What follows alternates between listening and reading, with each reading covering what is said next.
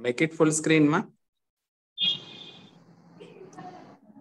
Good evening, sir. Can you see my screen? Yes, Kana, please wait. Please wait. Please unshare for a moment, Dr. Sonalika. Professor Abhay, sir, welcome, sir. Yeah, thank you. Thank you, sir. Thank you. Sorry, can I please answer? Yes. Dear faculty and students, sorry for the 2 minutes delay. We had some issues with the connectivity. Now we have 4 eminent faculty joining us today. We have Professor C.P. Madhu, sir, from Mysore. We have Professor Hemant Matyal from Himalayan Institute, Jolly Grant.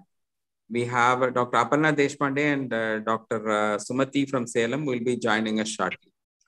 And we have our own eminent faculty panel, Professor Ajay Khanna, sir, Professor Abhay Dalvi, sir, Rajgopal, sir, Srinivasan, sir, Karnakaran, sir, and others also have joined.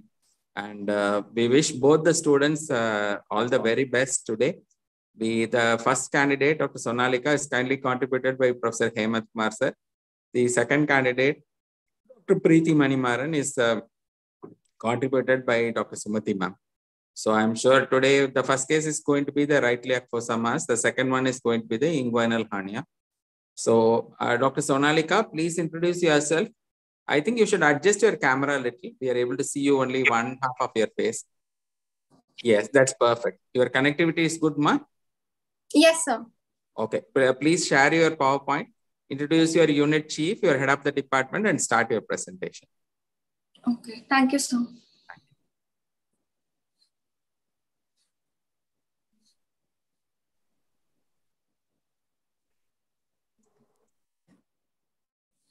Aparna ma'am, welcome. Good evening, everyone. Respected faculty and my dear colleagues. I am Dr. Sonalika Gupta, second year resident of General Surgery at Himalayan Institute of Medical Sciences, Jolly Grant. Dr. Hemant Kumar Nautiyal, sir, is the professor and head of Department of General Surgery at Himalayan Institute of Medical Sciences at Jolly Grant, Dehradun. Thank you so much, sir, for the opportunity. I shall today present a case of right abdominal mass. The patient is a 55-year-old gentleman, resident of Bijnor, Uttar Pradesh, laborer by occupation. He presented to us in the OPD with complaints of mass in the right side of his abdomen for 6 months, pain abdomen in the right lower abdomen for 4 months, abdominal distension for 5 days, and constipation for 5 days.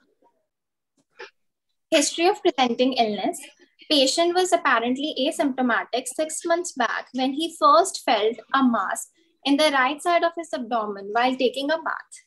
The mass was acute in onset, gradually increasing in size from roughly 3 into 4 centimeters in the right lower abdomen and extending towards the upper part of his abdomen to the current size of 15 into 9 centimeters.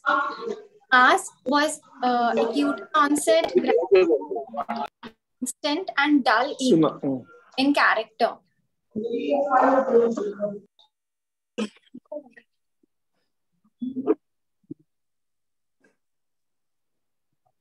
Hello. Sonalika, your slide. Yes, slide is not moving forward. Sonalika, yours. It's still chief complaint slide is visible.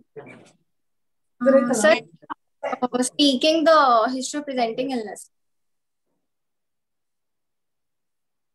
Please go ahead, man. Move your slide to the next slide. Your slides are not moving, doctor. You please unshare and reconnect yourself. Okay, sir.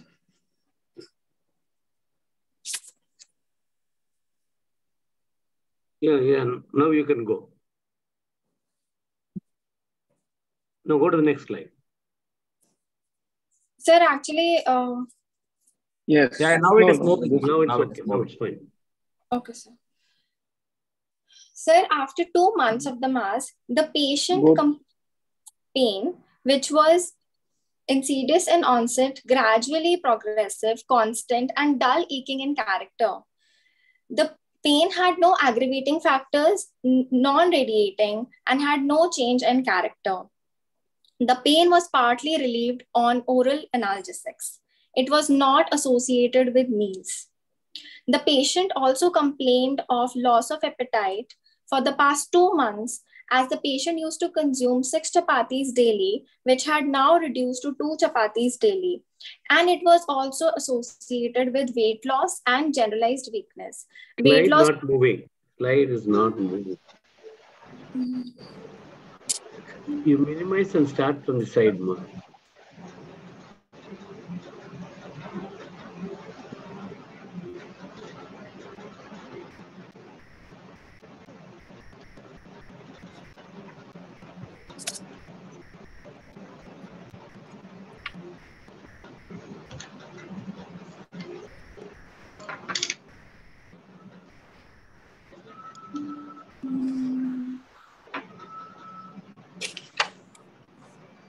Okay.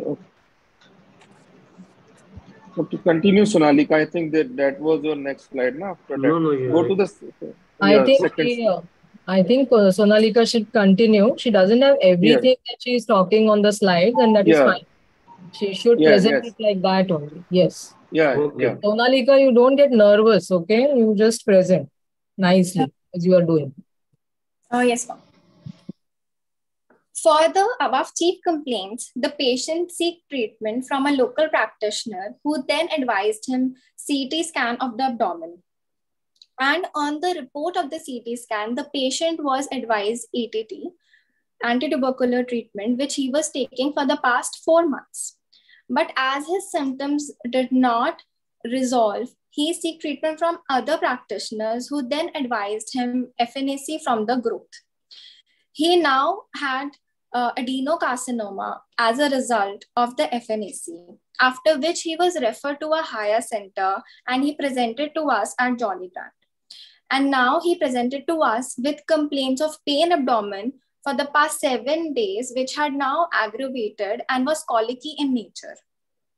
He also had constipation, which was on and off for the past 4 months, where the patient used to pass stool once in 2 to 3 days after laxative use.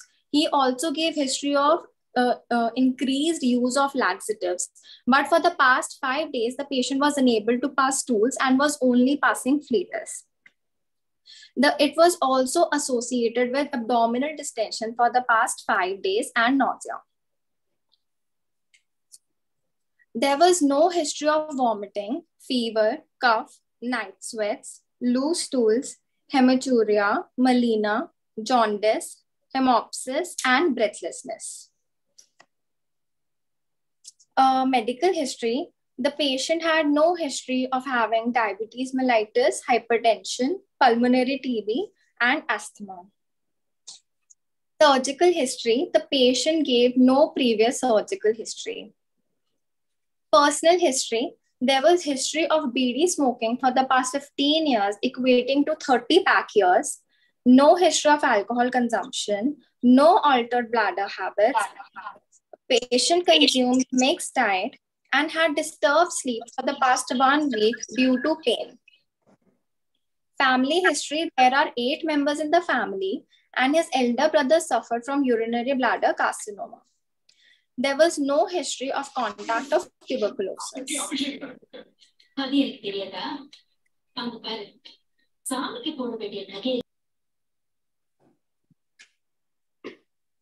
So summarizing my history, a 55-year-old male, laborer by occupation, who presented with complaints of acute onset, gradually progressive mass in the right abdomen, with pain abdomen for the past 4 months, and loss of appetite, weight loss, and generalized weakness for 2 months, with features of obstruction for the past 5 days, is a case of right-sided abdominal mass with features of obstruction. So, Sonalika? Yes, ma'am. Yeah. So, based on this history and the summary of your... Okay, just one remark. The patient does not have adenocarcinoma as a result of FNAC. The result of FNAC is adenocarcinoma. Okay, so sometimes when you are a little stressed, you try to speak, and the impact of the sentence is different. So as a result of FNAC, he doesn't have adenocarcinoma. Okay, so now let's forget about that FNAC. Based on this history, what are the different things that would come to your mind? Ma'am, given the age of the patient and also the huge size of the mass, along with history of weight loss, my provisional diagnosis would be right-sided colonic malignancy, cecal carcinoma. Would you like to have any differentials in mind also, or because you have an FNAC and because there is obstruction, only one diagnosis you would like to entertain? Ma'am, I would also like to have ileocecal TB as my provisional, another provisional diagnosis. Anything else? And ma'am, since the mass is so huge and in the right side of the abdomen, my third provisional diagnosis could be a retroperitoneal sarcoma because of the size and the age of the patient, ma'am. Any other? No, ma'am. Just to complete, any other diagnosis? No, ma'am. I think these three would be the top three. Lymph nodal structures are likely to come there? Lymph nodal structures, or ma'am, appendicular abscess if we think about inflammatory causes. But it is unlikely to be such a long history for appendicular mass. Okay. You're not getting the appropriate answer, but we'll cover it later on. So carry on. Next, coming on to a general exam. There's a question in the chat box by Professor Abhay Dalvi. Why history of hematuria in predominantly GI? Sir, I took the history of hematuria because since the mass was in the right side of the abdomen, and so I also kept renal cell carcinoma as one of my differentials while taking the history. So as it presents with painless hematuria, I also asked the patient about hematuria. Okay. There's a question in the chat box. Sonalika, Dr. Rajgopal Shenoy here. Good evening, sir. You can hear me? Yes, sir. Just one or two small things from you. That patient was provisionally started with the anti-tuberculous treatment, correct? Yes, sir. What is your comments on this? What is your opinion, or if you are the treating surgeon or physician, what's your opinion about that? Sir, the ATT was started only on the basis of the CT scan abdomen report. So what? Yes, go ahead. What was the response of this?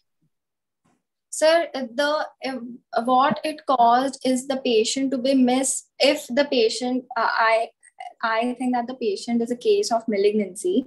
So then it delayed the treatment of the patient by 4 months. So what I'm trying to tell is that today with the availability of the investigations which are, because since this forms your history of present illness, I'm asking because what all that events, what all happened in this. So probably that kind of mistake we should not do. Okay, number one. Second, what is the opinion about, you said some needle was, FNAC was put for this mass and diagnosis was made. What is your opinion about this? Opinion means comments. Yes, sir. Sir, for any abdominal masses, a mass could be arising from the intestines. So FNAC directly from the mass must not be taken as it can result in perforation. So these are the two important things which probably you can learn at this stage from this patient. Okay. So now apart from tuberculosis, you also mentioned about retroperitoneal sarcoma, and any other thing you would like to mention? What, sir? Any other, probably the other masses from the colon or intestines? Very large mass. You got a very large mass. If you are to not to have the diagnosis of adenocarcinoma, here it's you already told that diagnosis is very clear. So you have adenocarcinoma. Sir, liposarcomas are large. I think sir is asking any other GI malignancy, any other histology you would think of. Ma'am, The extraluminal? Yes, are possible. No, gastrointestinal stromal tumors are possible, and they can become very large. I'm requesting those who are not asking at all, please switch off the mute, please. Yeah. So shall we go ahead Yes, madam. Yes, madam. Examination findings? If you are satisfied, we can go ahead, madam. Sonalika, you can carry on with the presentation. Okay. So coming on to the general physical examination, the examination was done in adequate light and exposure after taking informed consent from the patient in the supine position. The BMI of the patient is 19.5, ECOG grade 3, and the hydration is adequate. His pulse rate is 102 beats per minute, taken in the right radial artery with the elbow semi-flexed and pronated. The pulse was regular in rhythm, good volume, with no radioradial and no radiofemoral delay. His blood pressure is 130/80 millimeters of mercury, taken in his right arm in the sitting position. Respiratory rate is 18 per minute, and the patient is afebrile at the time of examination. Pallor is present. There is no icterus, clubbing, cyanosis, lymphadenopathy, or pedal edema. This photo is showing the mass after I did the abdominal examination. On inspection, the abdomen is distended, umbilicus, central and inverted. Skin over the abdomen is normal, with no dilated veins or previous scar marks, no visible peristalsis, no swelling at the hernial orifices, and external genitalia is normal. On palpation, there is no local rise of temperature. The abdomen is soft. A mass of size around 15×9 centimeters is present in the right iliac fossa, right lumbar, umbilical, and hypogastrium, which is irregular in shape and had smooth surface. Mild tenderness was present over the mass. It is firm to hard in consistency with ill-defined borders. The mass is non-mobile. On straight leg raising test, the mass didn't become prominent, making it an intra-abdominal mass, and there is no hepatosplenomegaly present. On percussion, a dull note was present over the mass and rest of the abdomen was resonant, and there is no evidence of free fluid. On auscultation, bowel sounds were present and exaggerated. On per rectal examination, on inspection, there was no fissure or fistula. On doing digital rectal examination, the anal tone was normal. No growth was palpable, and the gloved finger was stained with mucus. On proctoscopy, there was no fistula or internal hemorrhoids or bleeding PR or melena visualized. Examination of back and spine normal. Systemic examination, cardiovascular examination, S1 and S2 normal and no murmurs heard. Respiratory system, bilateral normal vesicular breathing sounds were heard. A central nervous examination, higher mental examination was normal and there were no motor and sensory deficits. Provisional diagnosis is a 55-year-old male with complaints of acute onset, gradually progressive mass in the right side of the abdomen for 6 months, having pain abdomen for 4 months. History of generalized weakness with loss of appetite and weight loss for 2 months. Having pallor and a fixed mass of 15 into 9 centimeters, irregular in shape, having smooth surface, firm consistency is a case of right abdominal mass, likely malignancy. Which malignancy would you be looking at, Sonalika? Ma'am, cecal carcinoma. Cecal carcinomas. Would they grow to this large a size before the patient goes into obstruction? So I am just trying to speculate, okay? Say you have most of the information, you have presented very well. You have covered most of the examination findings that are expected. So now you are, I'm trying to ask you, what are the things that are not fitting into a cecal malignancy? Do they become so large before the patient goes into obstruction?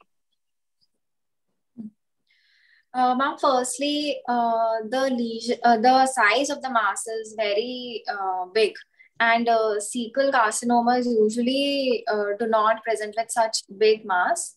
And also because another point is that the patient did not have complaints of melena. Okay, usually these patients may have just occult blood, so that is a possibility. Yes. What about the clinical feature? What are the features on palpation? So irregular in shape and surface. So is it a bossylated surface? What do you mean by irregular surface? No, ma'am. I think I've missed the word. It's smooth surface, ma'am.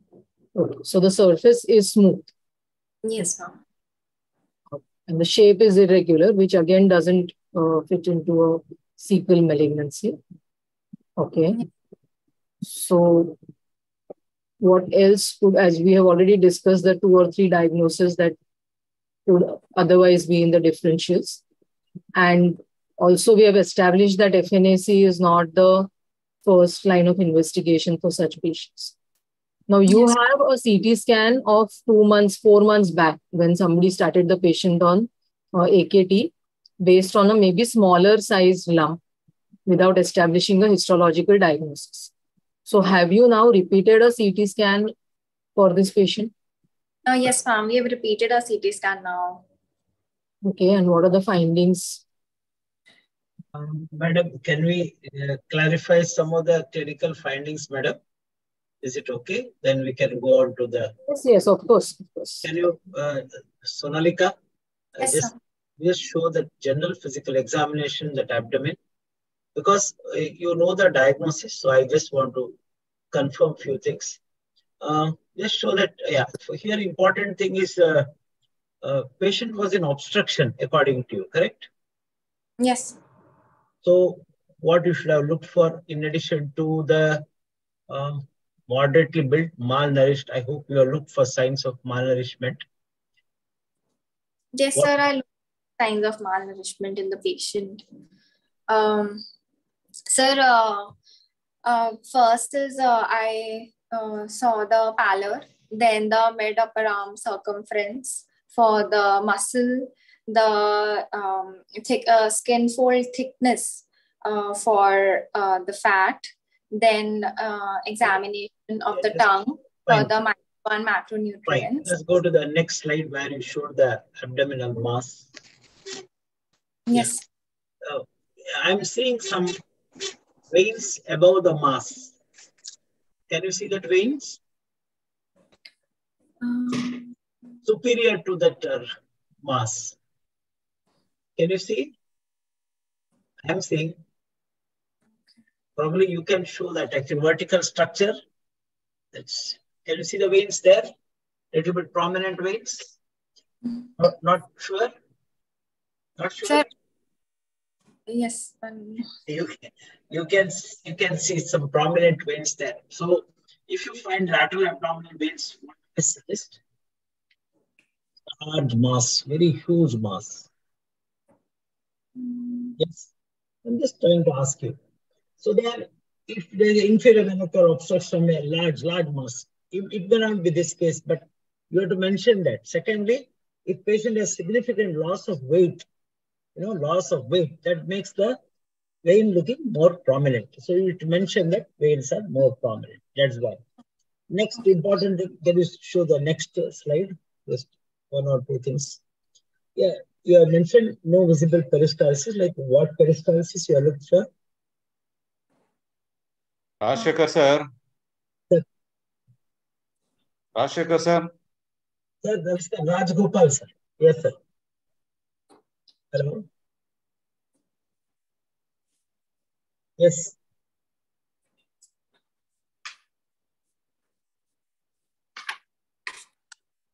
Not difficult to follow. Sir, because the patient was an obstruction, so I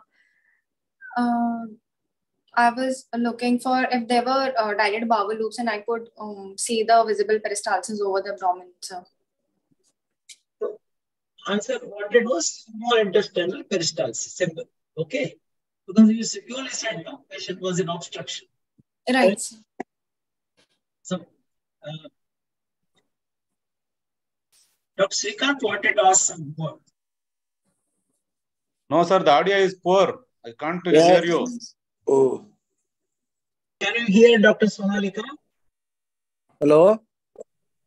Yes, sir. Madhu, sir, please. No, yeah. The only thing is, coming back to our diagnosis, what she made, that it is an abdominal mass, probably malignant.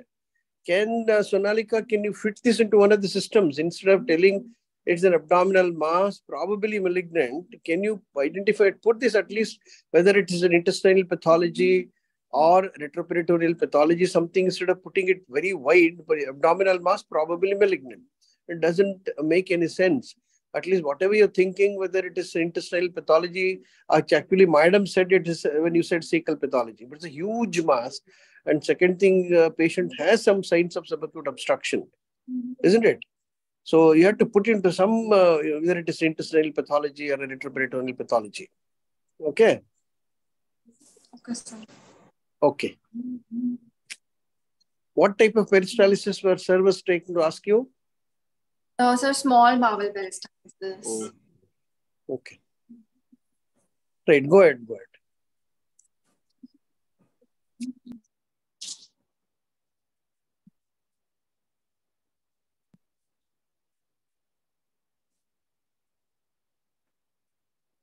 So, sir, when the patient presented to us this time in the OPD, we did a contrast and a CT scan of the abdomen and pelvis, in which the following findings were there. Liver showed multiple heterogeneously enhancing lesions. In the Sonalika, please wait. You can put this at the end. Here is the patient has come to you with right iliac fossa mass, with a huge mass and nothing. You go back to the slides. What are the preliminary investigation you did? And what did you expect? You don't, because exams you will not be given this USG finding, isn't it? Clinically, how do you start it? Sir, when I start investigating a patient, I would first like to confirm my diagnosis, and then I would also like to do some investigations with it. So to confirm my diagnosis, I would like to get a CT scan of the abdomen done along with the CEA, and would you do directly a CT or a sonography first? Before CT, what is the first line? Yeah, what will be the first investigation? Ultrasound. Yeah, ultrasound first. Always. Yeah, you're fixed up your mind, Sonalika, like it is malignancy. So you're telling CEA and all. So as you say, you start with an ultrasonogram. What are the findings you look for in ultrasonogram? What will you look for? Sir, I would see the location of the mass, the origin, organ of origin, and if there are lesions present elsewhere, or there's any presence of free fluid, or are there any lymph nodes? Or lymphadenopathy, yes, sir, lymph nodes.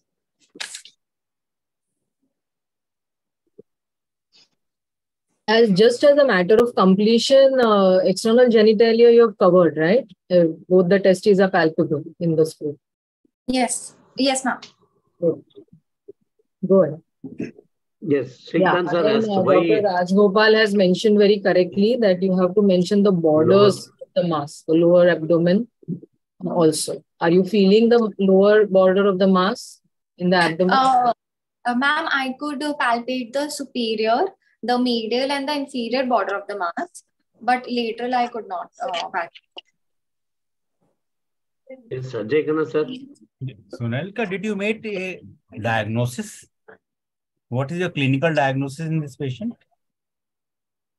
Sir, my clinical diagnosis is a cecal carcinoma, sir. You do not want to keep any differential diagnosis? The differential is ileocecal tuberculosis and retroperitoneal site.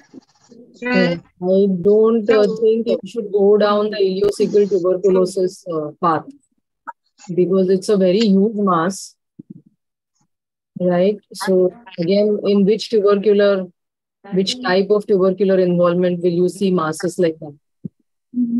I'm hyperplastic tuberculosis.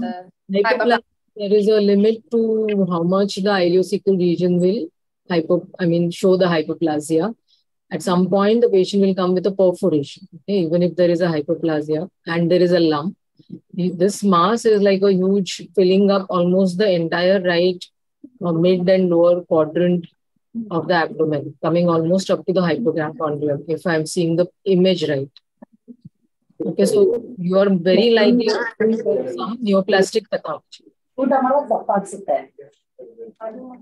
is your ultrasonography finding? Scan ಮಾಡಿಸಬೇಕು. There are a lot of microphones. Scan ಮಾಡಿಸಬೇಕು. Ma'am, on ultrasound, the liver is large in size, 17 centimeters, and normal in shape. Multiple round to oval hyperechoic lesions of variable size are seen in both lobes of the liver. 2.8 into 2.8 into 2.7 centimeters in the segment 6 of the liver. On color Doppler, these areas show no significant vascularity. A large heteroechoic area is seen in the right iliac fossa. It shows bowel wall thickening with areas of increased vascularity and large lymph node. Moderate free fluid in the peritoneal cavity and moderate ascites with mesenteric lymph. What is the clinical impression of the liver lesions? What is the radiological impression of the liver lesions? There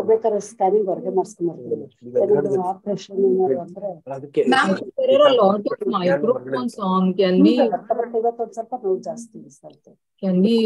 have people shutting off their microphones, please? Medical religion. Ma'am, the impression of liver as a liver. Sir, Madhu sir, nimdu sir, audio. Madhu sir. Yes, sir. Off ಮಾಡಿದ್ದೀನಿ.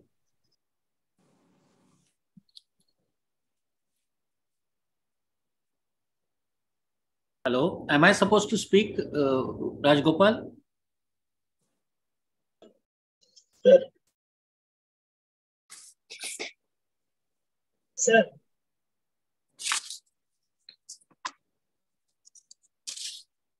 I'm here. Yes, sir. Tell me, sir. Please, sir. Yeah, Sonalika, I have got some questions for you. Yes. One on the history. See, mass is felt by the patients in 6 months. Okay. GI symptoms have started 4 months. And he has gone into subacute interstitial obstruction since 4 days. This is your history, basically. Yes. You agree to this? Yes. So what is your diagnosis on the history itself is an intestinal pathology? You agree with me? Yes. Yes. Now, whatever has happened in between, on your examination, mass is too large. There is distension. Leave alone the FNSC that has been done somewhere else. If you are going to rely on adenocarcinoma with such a large lump without actually giving symptoms of obstruction till 4 days back, I want to ask you a question. What are the common presentations of cecal carcinoma? Sir, cecal carcinoma presents with the alternating bowel habits, then bleeding per rectum. That is transverse colon or sigmoid. Obstructive pathology is domain of left-sided colon or transverse colon. What is the... Yeah, go ahead. Sir, obstructive symptoms are present in the left side. Correct. Colonic. Right side, cecal carcinoma, what is the usual presenting symptom? Sir, it is melena. Melena is the usual presentation, sir. So bleeding is the usual presentation, which has not taken place in this patient. Yes, sir. Now, the mass is predominantly on the right side. Grown to so much of this, any cecal pathology, apart from adenocarcinoma, you can actually think of in coming to a clinical diagnosis, which may be rare, but may be still there. I want to ask you these questions because I don't want to get into investigations, which we will discuss later. Okay, sir. Sir, it could be gastro gist or correct. Lymph. Absolutely correct. What is the full form of gist? A gastrointestinal stromal tumor, sir. Okay, very nice. It is rare, but in this patient, I would, according to history and clinical examination, before going on to investigations, I would like to keep that in mind. Why did you do proctoscopy on this patient? Sir, because at the time of examination, I wanted to look for bloomer shelf deposits. What? No. 1 minute. Sonalika, now you are trying to volunteer yourself. What is all these cells? Never do it. What are you going to look at? Tell me. Sir, sir, on proctoscopy, sir, I would like I'll ask you a simpler question.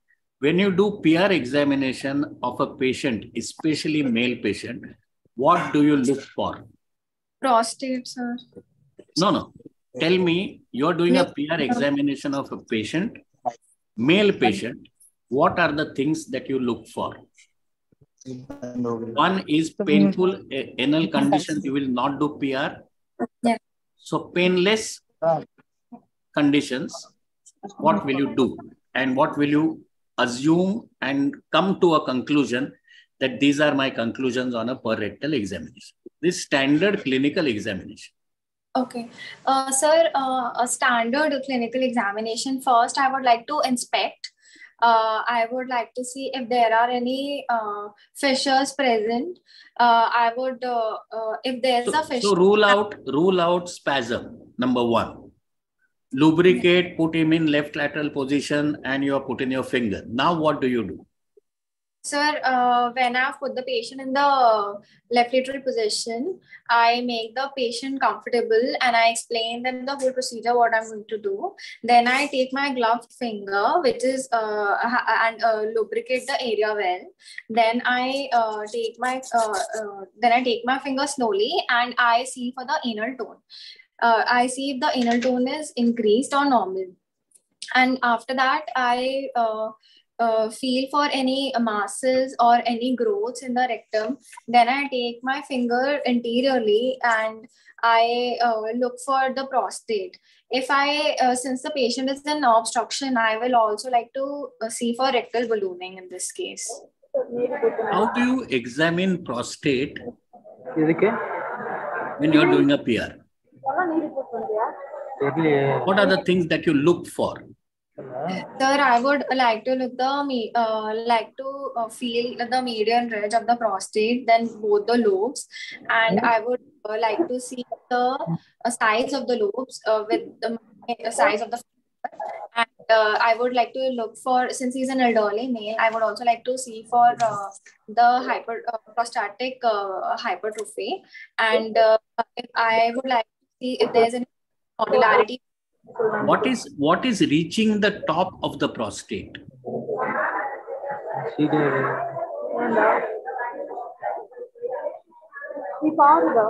Reaching the top of the prostate gland on per rectal examination. Yeah, here, right? If you don't know, you say don't know quickly. Not an issue. I think I've finished my questions as far as the basic questions are concerned. We can go ahead.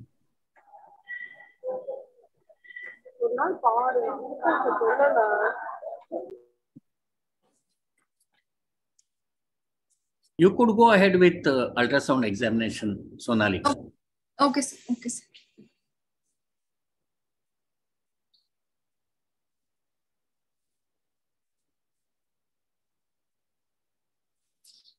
Should I start with the CT, sir? Come back to the X-ray. Can you talk about the X-ray a little bit here? Yeah, can you just read this plain X-ray abdomen? Or chest?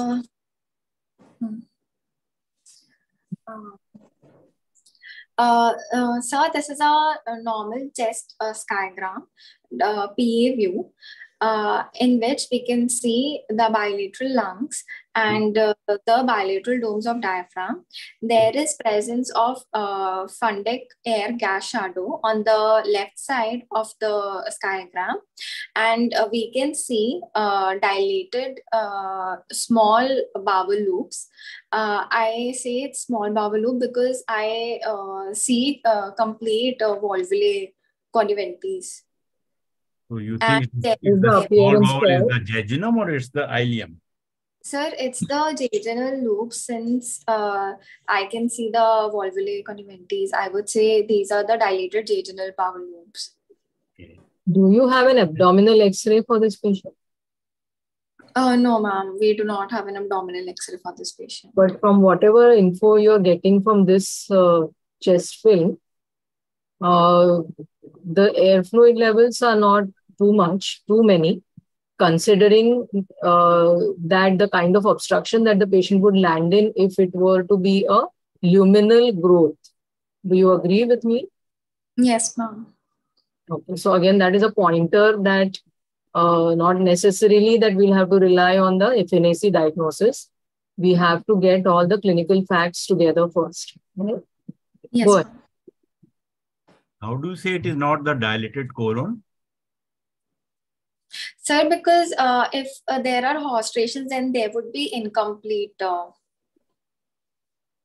rather than being complete. Okay. All right. What is this appearance classically known as, the jejunal appearance that you're seeing here? Okay, you know it, but you can't remember. Go on. You can tell me later. Go ahead. Then, ma'am, coming to the CT abdomen and pelvis, the liver shows multiple heterogeneously enhancing lesions in the left lobe of the liver, largest measuring approximately 3.6 into 3.6 centimeter in segment 6 and 1, measuring approximately 1.6 into 1.6 centimeters. Multiple lesions are seen in the segment 6 of liver, largest measuring 3.6 into 3.5, and hepatic vessels are normal. Large heterogeneously enhancing intraperitoneal mass lesion with necrotic component measuring approximately 19.5 into 15.5 into 12 centimeters on the right side. The mass is seen involving the ileal loops with dilatation of the jejunal and ileal loops, the rectal sigmoid colon, ascending colon, and the transverse colon are undilated. The ileocecal junction couldn't be evaluated. There is loss of fat planes with the right ureter. However, there is free passage of excreted contrast. Multiple enlarged heterogeneously enhancing lymph nodes seen in the mesentery measuring approximately 2.5 into 2.5 centimeter, heterogeneously enhancing lymph nodes seen in the para-aortic region 5 into 3.8 centimeters, aortocable 2.8 into 2.8 centimeters, and pre-aortic region 3 into 2 centimeters. Do you have the film? Yes, ma'am, I have the film. Oh. This is a classical appearance of.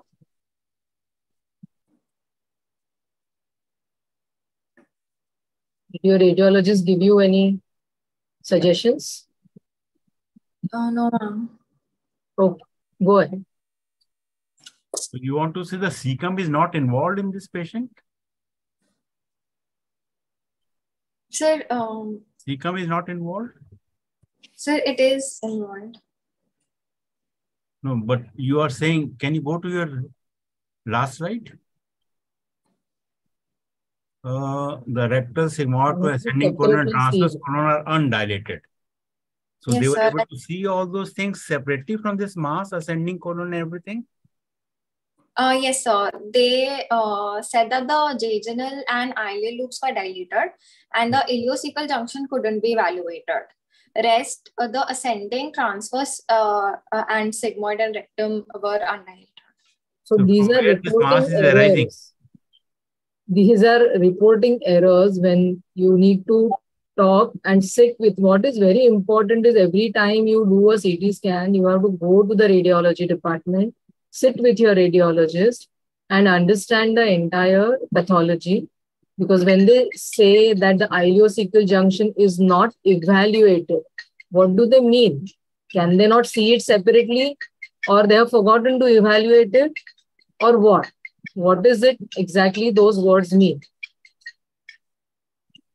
Ma'am, actually, after we got the CT, Hemant sir actually asked us to go to the radiology department and talk to them. So when we asked what do they mean by not evaluated, they said that they couldn't separately see the ileocecal junction apart from this group. Yeah, so they could not should mention accordingly. Okay, if they say not evaluated, that leaves a dilemma in a person who just reads the report. And as clinicians, we should never be people who only read the reports. We have to go and see our own CT scans. Yeah. Go ahead. Yes, ma'am. So, ma'am, because of the subacute intestinal obstruction, the patient was taken up for exploratory laparotomy, and then on table, when we explored the patient, we saw a mass towards the right side. It was seeming to be arising and evolving from the... I think we will hold a little bit, hold our horses, as you say, go back to the CT and you tell us your plan. You have straight away told us that you've taken the patient for exploratory laparotomy. What was the thought process of the plan for treating this patient? Did you go with that FNAC which gave you a diagnosis of adenocarcinoma, or you discussed any differentials? And how would that change the way you manage this patient who is malnourished, who has a huge mass with almost no planes, which is going to be very difficult to excise, correct? Especially in an emergency setup and even otherwise looking at the CT scan. So will it make any difference in your treatment planning if you have other differentials in mind, and in what manner? Okay. Ma'am, actually, since the patient presented with obstruction, so that is why we decided to take up the patient for exploratory laparotomy. Yeah, so you are giving me an answer of a scenario where the patient has come in emergency, there is no discussion, like a routine obstruction, you would take the patient. But this is not any routine patient, right? With such a huge lump, which you have already evaluated. So now I am giving you a couple of options. Same patient, he's been like this for a number of days, okay? Huge mass, possible diagnosis is adenocarcinoma because you have one FNAC which says adenocarcinoma and you want to depend on it. What will be your plan?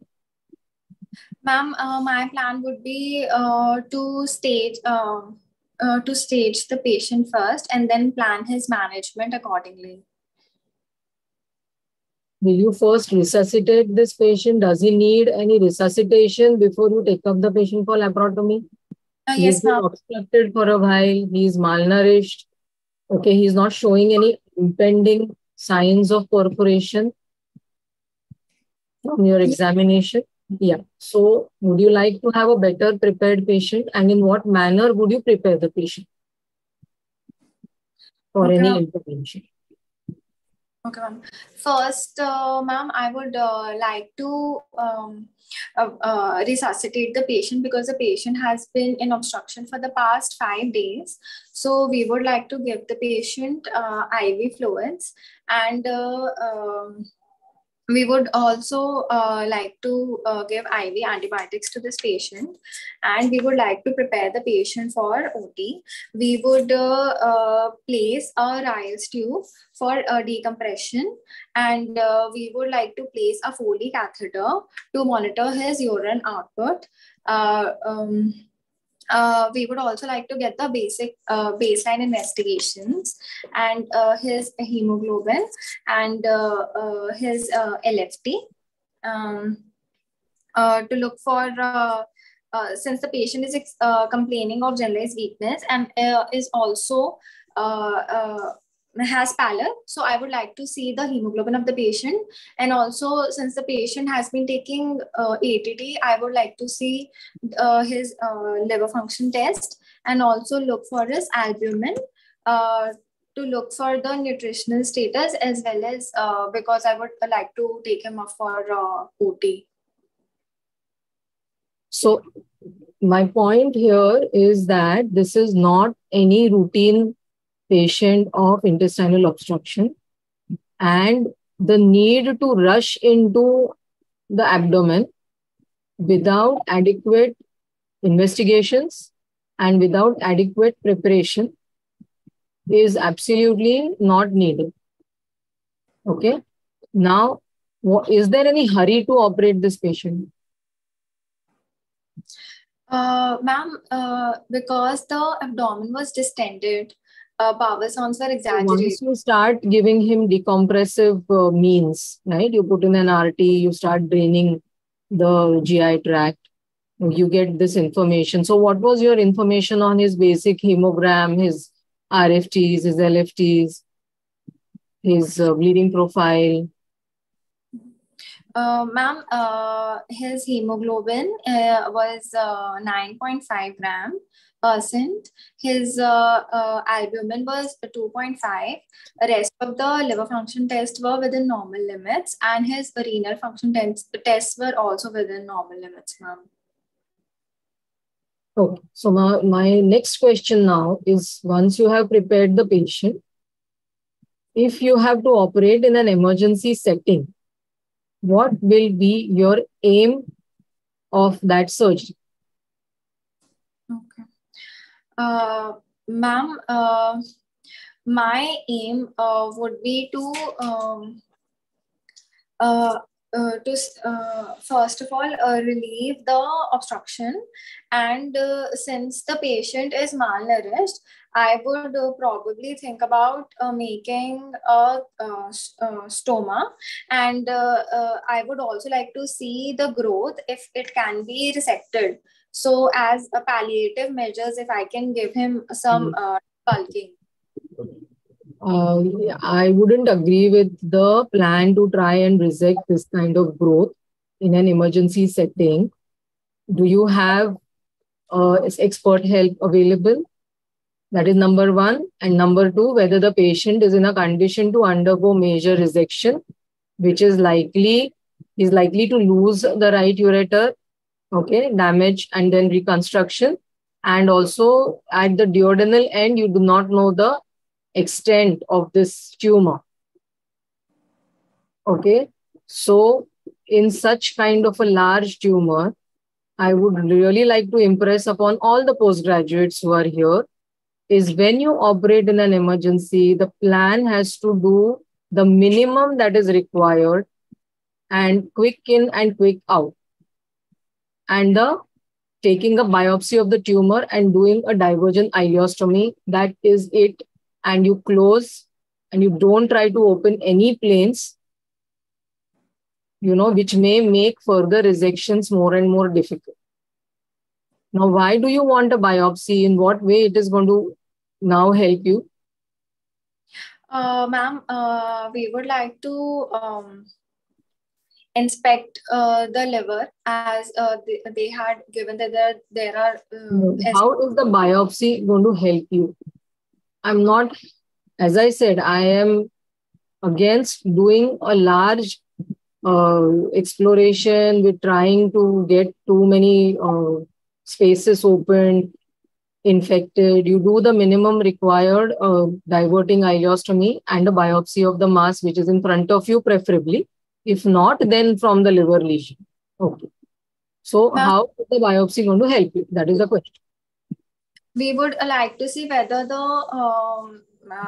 tumor is low grade or high grade, and what whether tumor is it? First of all. Yes. First of all, whether it is an adenocarcinoma or it is a GIST or it is something totally different. Yes, ma'am. The type of tumor. Now, any place for the colonoscopy in this patient? What, sir?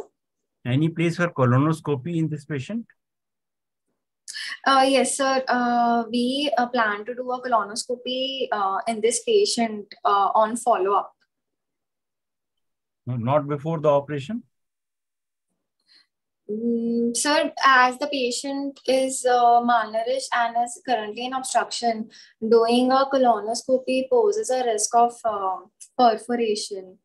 So I would say that we should wait for the colonoscopy until after the diversion ileostomy. Is the patient in the acute obstruction here? Is the patient having the acute obstruction? So the patient is in obstruction for the past 5 days. Mm-hmm.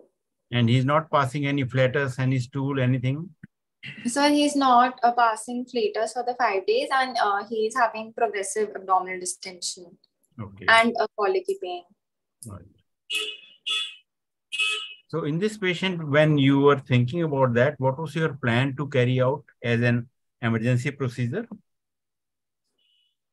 Sir, as an emergency laparotomy, we wanted to see the mass, and basically we wanted to take a biopsy and to relieve his obstruction.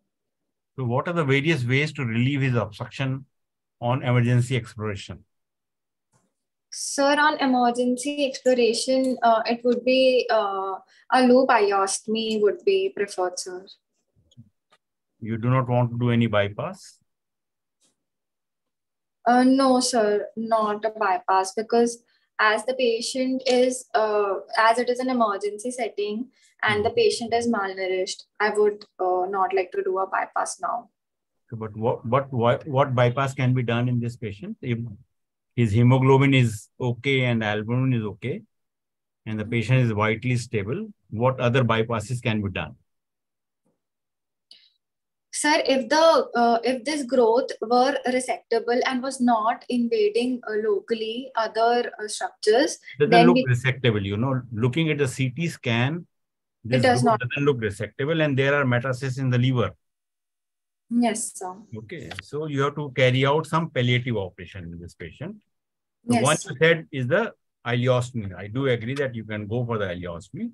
What are the other palliative options which can be seeing this CT scan? Okay, sir, we could, as a palliation alone, we could later go for a iliotransverse anastomosis after building up the patient. Right. So that is another option, because this patient is not going to survive for a very long time, you know. And if you look at the overall prognosis for this patient, probably it will be not more than 3 to 6 months. No, so, Sonalika. Yeah. Yes, ma'am. My question again to you is that looking at the CT, would your radiologist rate some other diagnosis higher over adenocarcinoma as well as GIST?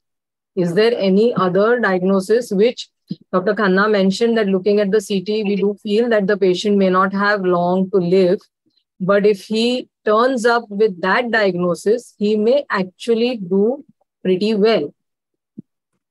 So do you think that any other diagnosis was entertained by your radiologist or by you, or has your biopsy shown anything? Which are the tumors which can do well even at this stage?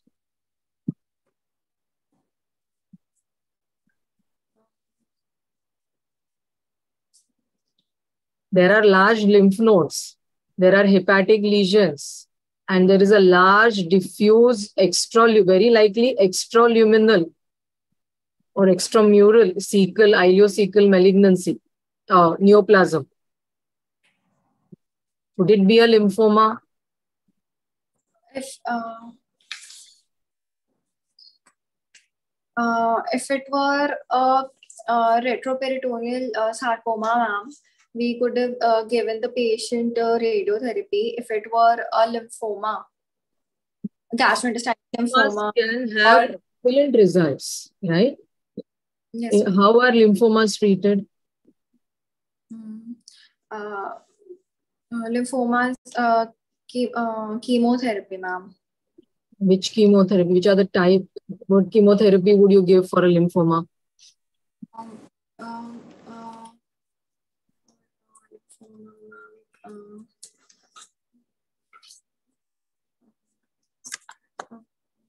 If I tell you that what I'm seeing on the CT is all the pathology that the patient has, there is nothing in the chest, there is nothing in any other, you yourself said there are no other lymph nodes, right, that you clinically could feel in the neck, axilla, anywhere else. So if it is a purely infradiaphragmatic pathology, what stage of lymphoma would it be if it turns out to be a lymphoma?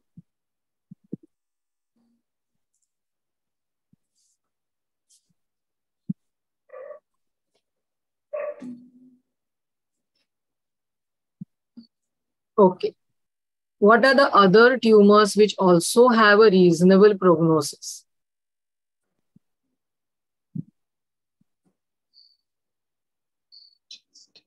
How are GIST treated? How do you treat a gastrointestinal stromal tumor? Ma'am, for GIST, we could give a tyrosine kinase inhibitor. What? Sorry, I couldn't hear you. Yes, please go ahead. Yes. For GIST, ma'am, we could give tyrosine kinase inhibitors. Okay. Imatinib. Okay. And when do you give imatinib preoperatively?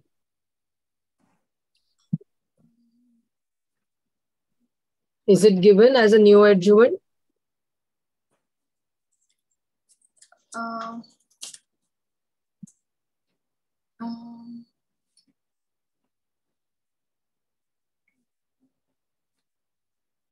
So it's a very leading question. So in such kind of situations, it is given as a neoadjuvant because here the resection will be more dangerous for the patient, and giving these tyrosine kinase inhibitors after looking at the grade of the tumor, the mitosis, they will respond well and they will shrink the tumor significantly. Then you can go and then resect the tumor. Okay, so that is the reason why I asked you how biopsy is going to help. So now if you can go ahead and tell us what you did, and anybody else would like to ask you anything? Sonalika, what is primary GI lymphoma?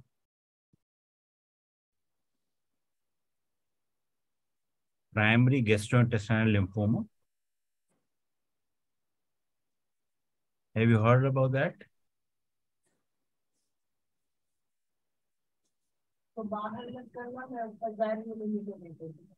Primary gastrointestinal lymphoma. You know, bowel can be involved because of the, as such, the patient having the non-Hodgkin's lymphoma. But sometimes it can be the primary GI lymphoma may be there. Yes, sir. Diffuse a large B cell type is a primary GI lymphoma.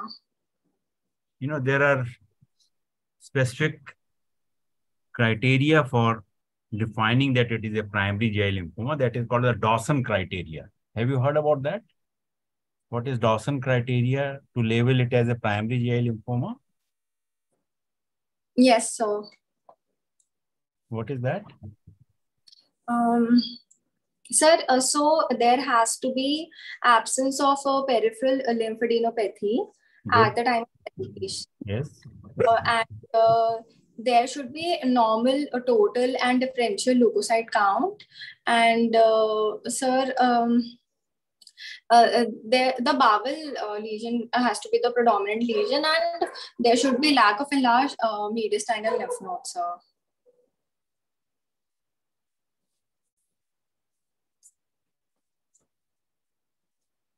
Should be normal. So that is another criteria for that. Okay. So tell, what did you find in the laparoscopy? Sir, we found a large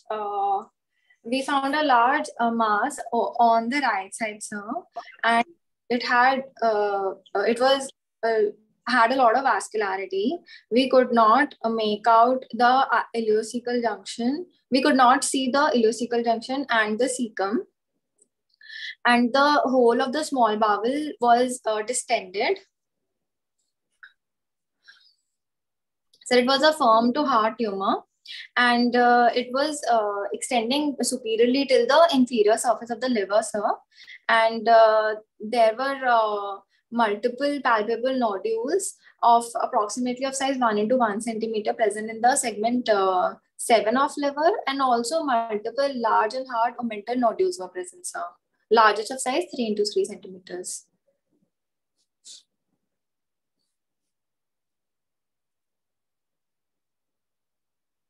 Dr. Sonalika, at this stage of this advanced lesion, already you know that it is an advanced stage you are handling. Whether diagnostic laparoscopy, I mean, I don't know what you have done in this patient. Ultimately, diagnostic laparoscopy would have helped you in any other way here? Sir, if we just had to if we just had to inspect the mass and take a biopsy, probably a diagnostic laparoscopy would have been a better option. No, the thing is, patient has got intestinal obstruction. My question was not to see the growth and biopsy, peritoneal nodules, in case if there is no obstruction. Okay. So there is a risk otherwise. If there's a peritoneal nodules, you said no mental nodule, this, that, and all. I don't know what has been done in this patient. Whether you can, if you are doing an ileostomy, if you have, what has been done? Sir, so expiratory laparotomy was done, a biopsy from the mental nodule was taken, and a loop ileostomy was created.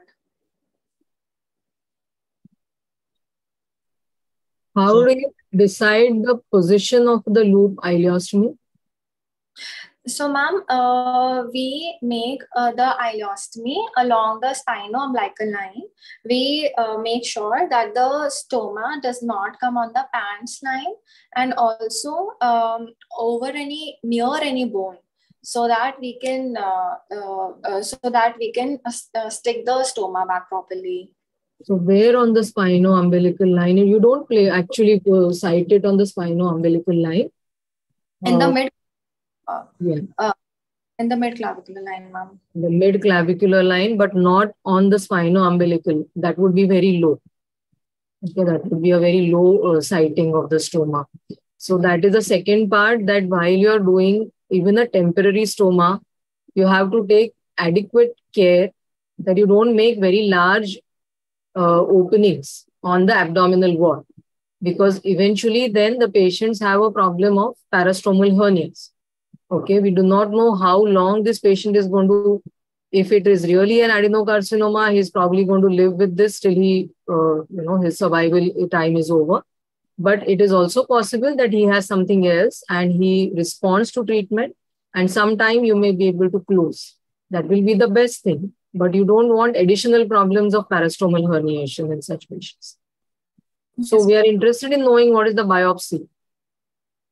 So, ma'am, the biopsy from the omental nodule was suggestive of a poorly differentiated carcinoma. Okay. So that is quite another. What is the primary?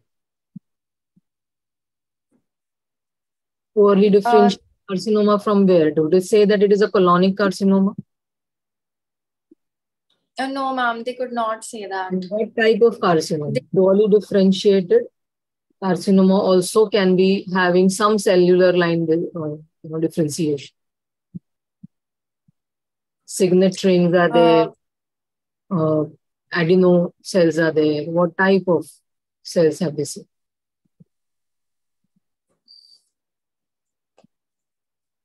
Ma'am, 1 second. I have the report with me.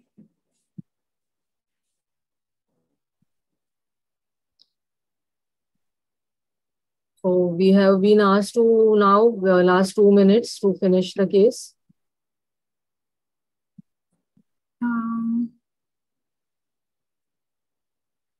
Ma'am, the report just said omental biopsy shows 4 lymph nodes, of which 2 show metastatic deposit of poorly differentiated carcinoma with extranodal extension. They did not give any cell type, ma'am.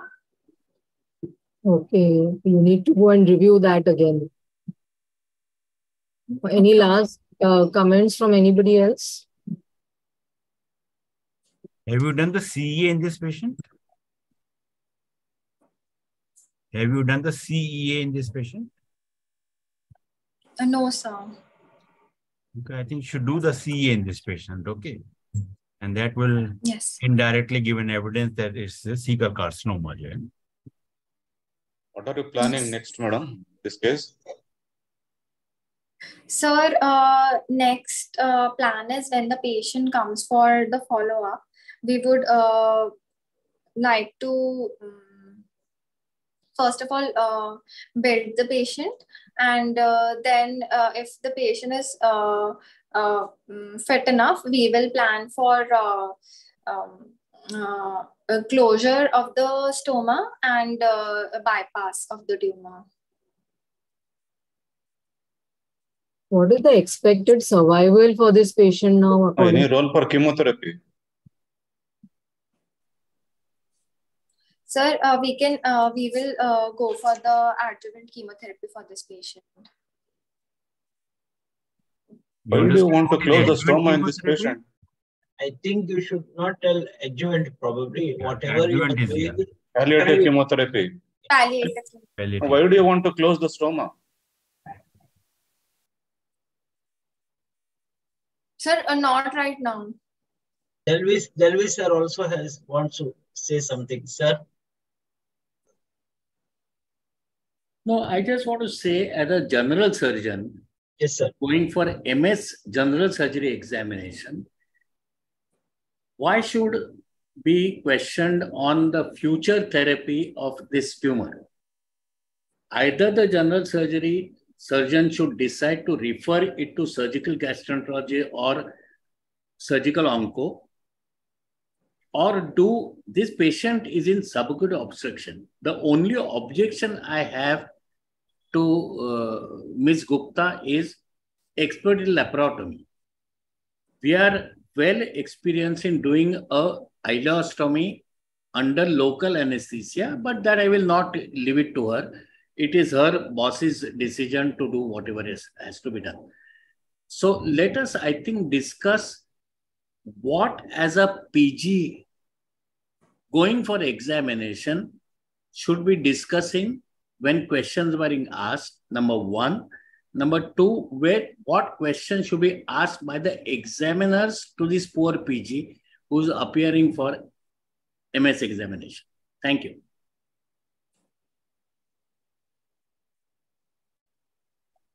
So, Dr. Sonalika, one or two questions because we have to wind up. So just quickly tell your open, let us say, signs of inoperability, why they have not removed the tumor. So now you tell. Sir, because the tumor was invading the structures and also the ureter. So if we just hold on. Liver metastasis is there, so you could have still done a palliative dissection. What I'm trying. So now, what is the reason why it was not removed?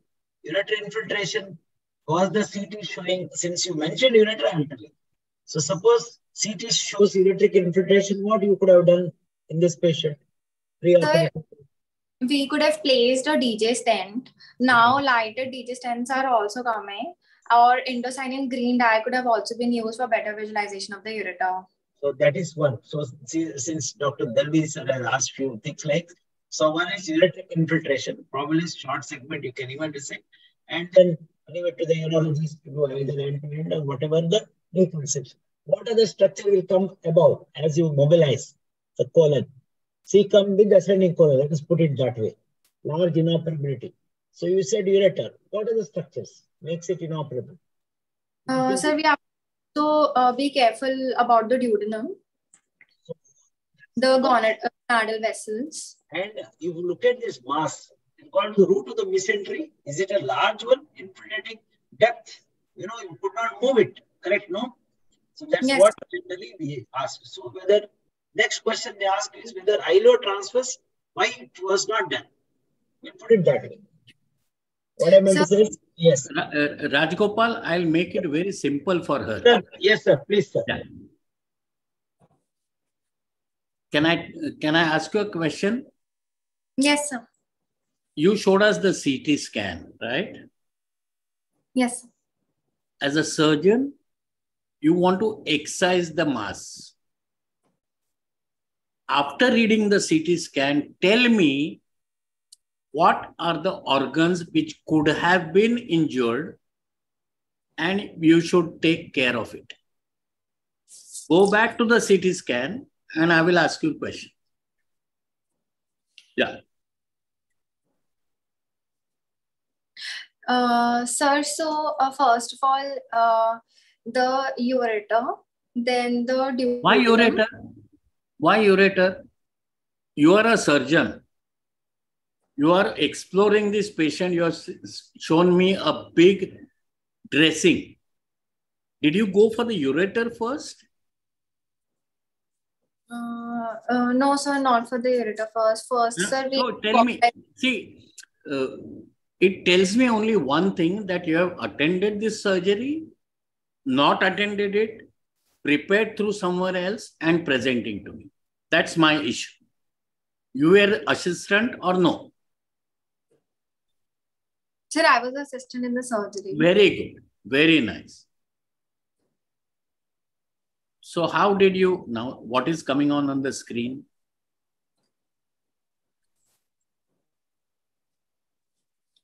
Sir, it is asking me to stop broadcasting. That you have to tell Kanakbel, not me.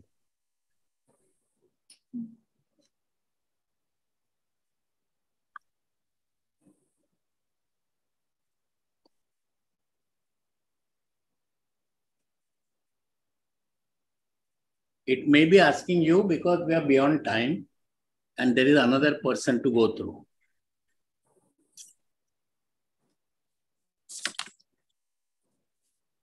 Anyway, just keep these questions in mind, that looking at the CT, you decided to do ileostomy, agreed.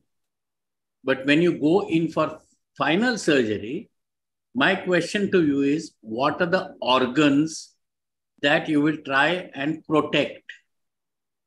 Because that's anatomy which you learn in first, and through clinical experience, you gain knowledge how to protect them. I'm quite sure Rajgopal will agree with me. He's a better teacher than me. So Rajgopal, please go ahead. I think, sir, once you probably, as you have incised, you know, what structure first you start probably can get damaged. We'll put it in simple words. Sir, we have to take care of the great vessels. We protect the great vessels. The distended loops. You take care of the distended loops, correct? No? Yes, a distended bowel. Then you have gone up to probably you felt the mass, correct? Yes, sir. So, was there any attempt to make mobilization? I don't think so. Reason? No, it was, sir, it couldn't be, the mass couldn't be moved at all. So, and your intent was very clear, palliation. Yes. Correct? Peritoneal nodules were there, omental nodules were there. Yes, sir. Colon, could you see the transverse colon? What, sir? Could you see the transverse colon or just straight away? Yeah. No, we could see the transverse colon, sir. So the plan was to do a temporary, yes, whatever it is, the loop ileostomy. I think time is up, sir. Dr. Kala. Yes, sir. Yes, sir. Madhu, sir, would you like to add something, sir? I'm able to see you. Sir, you are muted, sir. Sir, Madhu, sir, please unmute yourself, sir. I thought initially she had seen that ultrasound report and CT scan report and all those things because that was in her mind. So that was why she could not really come out with a good clinical history. And I was thinking ultrasound showed a lot of moderate ascites. Whether she could pick it up in the clinical, this thing she mentioned as no ascites. But other little bit of presentation seems to be all right. Only the few this thing like presenting is abdominal mass, at least tentative diagnosis of some it's a cecal pathology or intestinal pathology. This was a clear-cut case of subacute intestinal obstruction. Secondary probably looked like an intestinal pathology. Otherwise, I think discussion all went well, sir. Thank you, sir. Thank you. Sumati ma'am, would you like to add anything? Hemant, sir.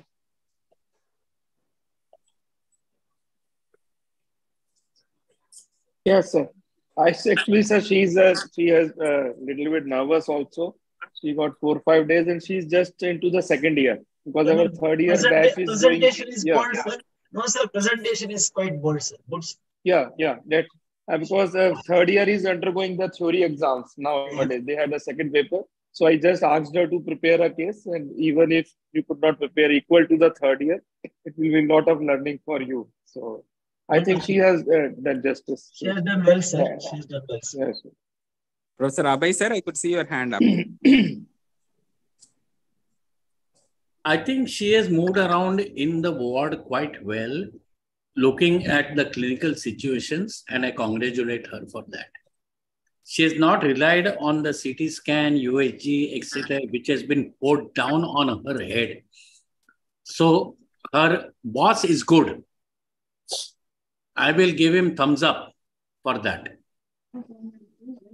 Okay? And believe in your clinical acumen. Forget the exams.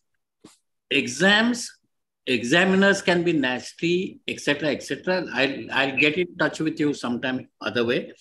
But do well. Sonalika, you have been good. Thank you so much.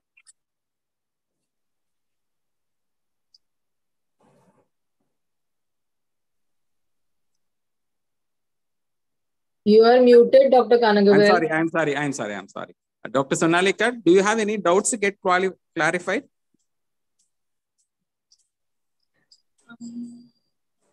I'm sure you would have been reading very hardly for the last 1 week since you've been allotted this case. I will just make one remark, Dr. Kanagavel, if you don't. Oh, please, ma'am. Aparna, ma'am, please. I think sticking to the basics is extremely important. Even Sonalika did present her case well, but few gaps in presentation were there, which she should plug. And secondly, we don't want you to jump straight when management is asked. Primary things like managing the resuscitation part. So it all shows how you plan the treatment for the patient. Okay. So stick to the basics, how you would manage a patient in the ward. Try and answer in a similar way. In exam, you don't try to change the modality. If you keep on doing the same thing again and again and again, you will do very well in the examination.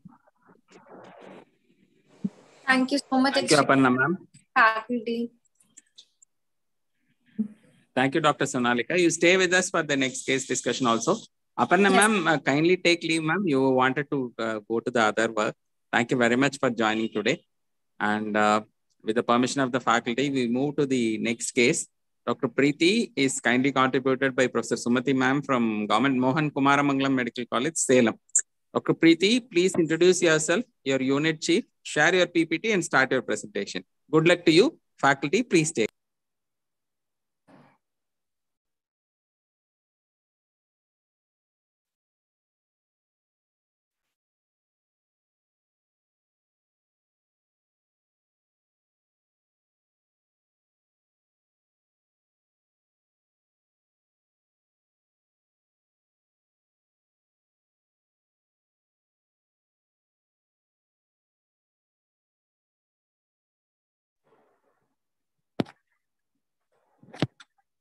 Dr. Preeti, we are unable to see your slides. Are you okay?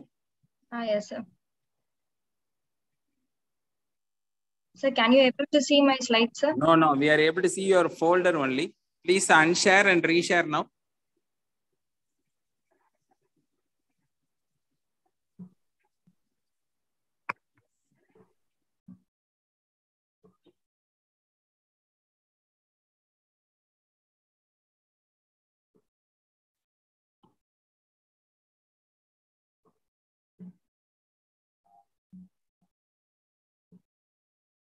Now you share the PPT, ma.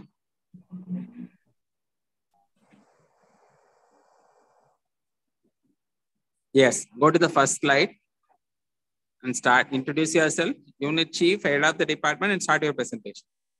Good evening, everyone. I am Dr. M. Preeti Sharda, second year postgraduate, Department of General Surgery from Government Mohan Kumaramangala Medical College, Salem.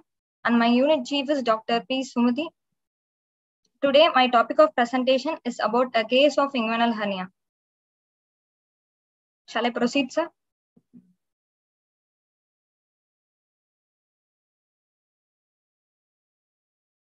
Proceed. Mr. X, a 70-year-old male, loadman by occupation, came with chief complaints of swelling in the left groin for the past 1 month. History of presenting illness, the patient was apparently normal 1 month back, following which he developed swelling over the left groin region for the past 1 month. History of swelling over the left groin region, which was insidious onset, gradually progressive to attain the present size. Swelling increases during coughing and straining and reduces in the lying down position. History of associated pain present on and off. It is a dragging type of pain, which increases during coughing and straining and decreases by taking rest. There is no history of abdominal distension, no history of vomiting, no history of chronic constipation, no history of chronic cough, no history of difficulty in micturition. Past history, patient has no comorbidities, patient has no history of any previous surgeries. Personal history, patient consumes mixed diet, normal bowel and bladder habits. Patient is a chronic smoker for past 15 years and a non-alcoholic. Family history, there is no significant family history. Summary, a 70-year-old male, chronic smoker, loadman by occupation, with complaints of swelling and pain over the left groin region for the past 1 month, which is increased during coughing and straining and decreased in the lying down position.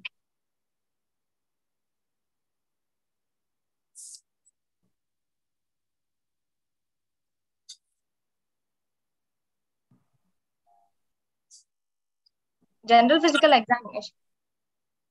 General physical examination, the patient is conscious, oriented, well-built and well-nourished, afebrile, no pallor, no icterus, no cyanosis clubbing, no generalized lymphadenopathy, and no pedal edema. Vitals, blood pressure is 120/80 mmHg in right arm in sitting posture, and pulse rate is 88 with normal volume and regular rhythm. Systemic examination, in cardiovascular system, S1, S2 heard, RS, bilateral air entry present, CNS, no focal neurological deficit. In abdomen examination, abdomen is soft, bowel sounds heard, and there is no Malgagni bulging on inspection. Anyway, Preeti. Yes, sir. It's quite obvious by the way that you put it, the history, probably there's no doubt probably about the diagnosis, isn't it right? What is the diagnosis that you think of history-wise?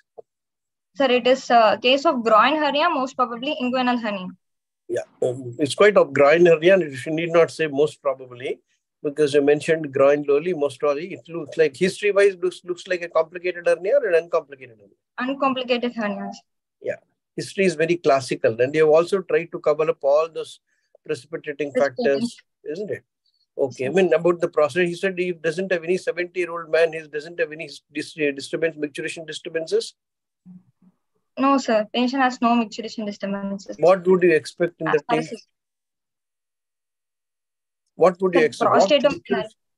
What other micturating disturbance? No, don't say prostate. What symptoms would you expect? Dribbling of urine. Yeah, that may not be the dribbling. What is the normal symptoms of a prostatic hypertrophy? Enumerate all these micturition disturbances. What do you expect in benign prostatic hypertrophy? Difficulty in passing urine. Hesitancy. Yeah, hesitancy. It can difficulty be a poor stream, or probably nocturnal. You might have to pass 2-3 times in the night, isn't it? That all those symptoms, yes, what you should have. Okay. Any history suggested urinary tract infection earlier? No. No, sir. Okay. Okay. All those factors are negative. Okay. Go ahead with your examination. Why do you ask all these questions, ma, regarding the urinary tract and the bowel habits?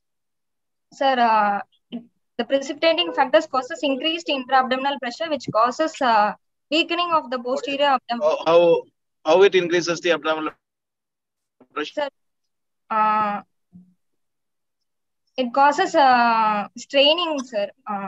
The straining causes increased intra-abdominal pressure and weakening of. What is the physiology? What is the mechanism? And what is the reason you are getting the increased abdominal pressure by straining? There must be some basics, no? That what decreases and what increases. To the pressure to increase, always the volume should decrease. The abdominal volume is whenever you are straining, the diaphragm comes down, your abdominal wall goes in, so the volume decreases. It's a Laplace law. It is inversely proportional to the volume, so pressure is. What is the normal pressure of the abdomen? So 5 to 8 mmHg. 8 or so, normal.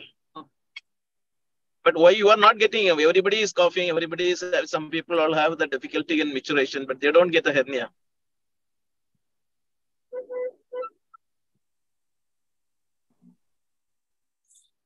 Anytime cough,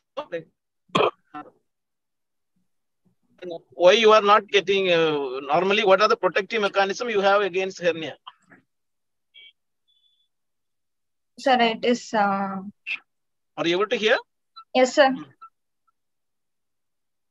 It is... what are the protective mechanisms normally exist? Sir, obliquity of the inguinal canal. Good. Yeah, yeah, correct. Go ahead. Go ahead. Shutter valve mechanism. Shutter valve mechanism. What do you mean by shutter? Valve mechanism. Sir, shutter valve mechanism. Sir, valve mechanism is when the cremastic muscle contracts, there is a plugging of the superficial inguinal ring. Okay. Slit valve mechanism is the tooth groove of the superficial inguinal ring approximates, so it prevents inguinal hernia. So, what is the reason for hernia? Do you think that everybody, all of us get the intra-abdominal pressure, but still we don't get the hernia most of the time because of this protective mechanism? And something more on that. What is the role of collagen in this?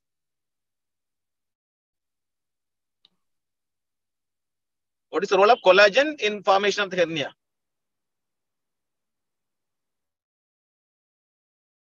Sir, when there is a deficiency in collagen, there is weakening of the muscles, which causes inguinal. Is anything else other than the intra-abdominal pressure?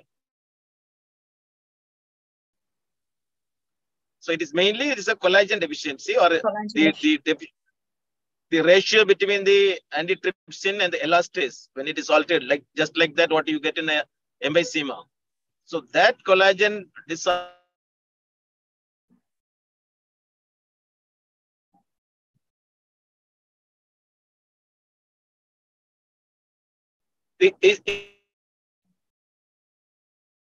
cause for hernia?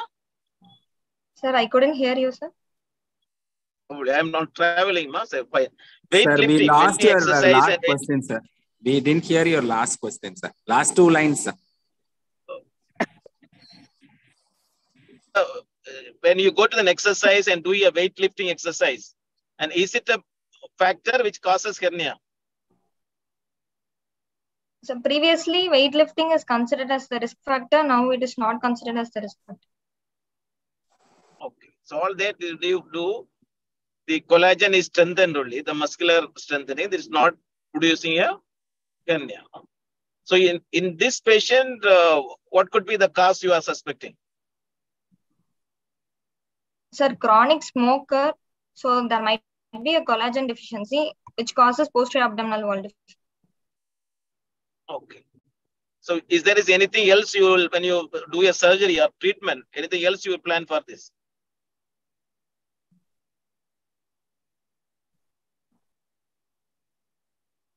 So before you taking the case for surgery, and is there any other precautions you take?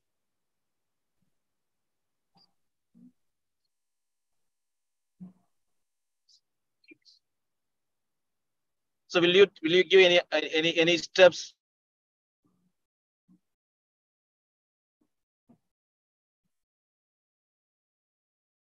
Don't know.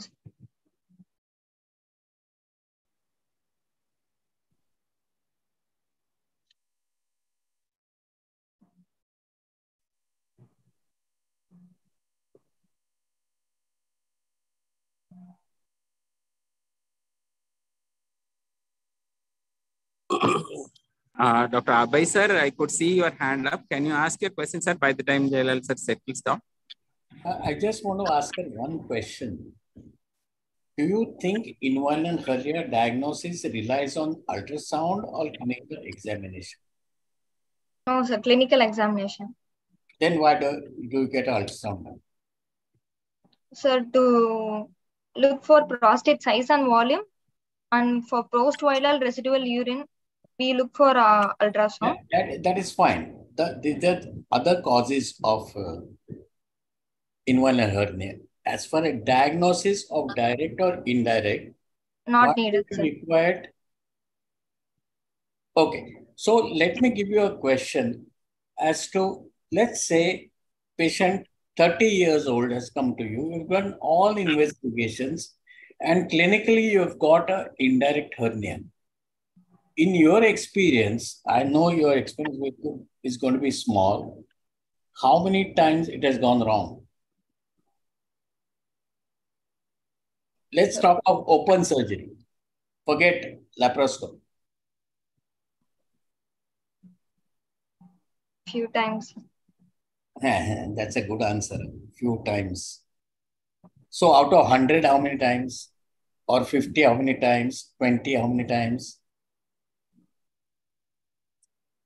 I just wanted to bring this question for a simple reason that sonography, CT scan, etc., are only substitute to your clinical examination, and clinical examination still holds true for deciding treatment of inguinal hernia.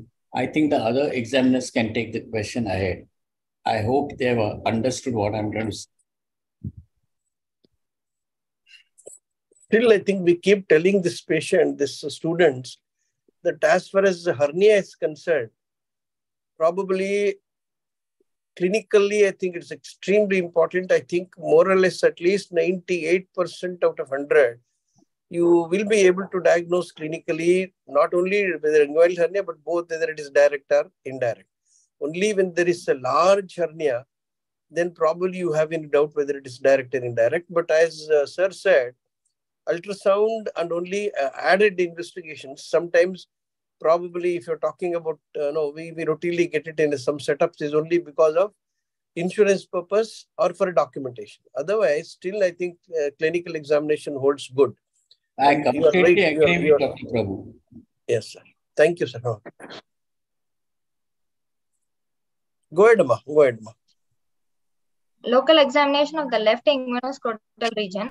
On inspection, after obtaining consent from the patient with adequate exposure, patient in examined and standing position, hemispherical swelling of size 4 × 3 cm in the left inguinal region, extending 6 cm medial to the anterior superior iliac spine, extending up to the root of the scrotum present, skin over the swelling normal, smooth surface, no visible peristalsis, cough impulse was present, penis was normal in position, urethral meatus was normal, and the opposite inguinal scrotal region was normal.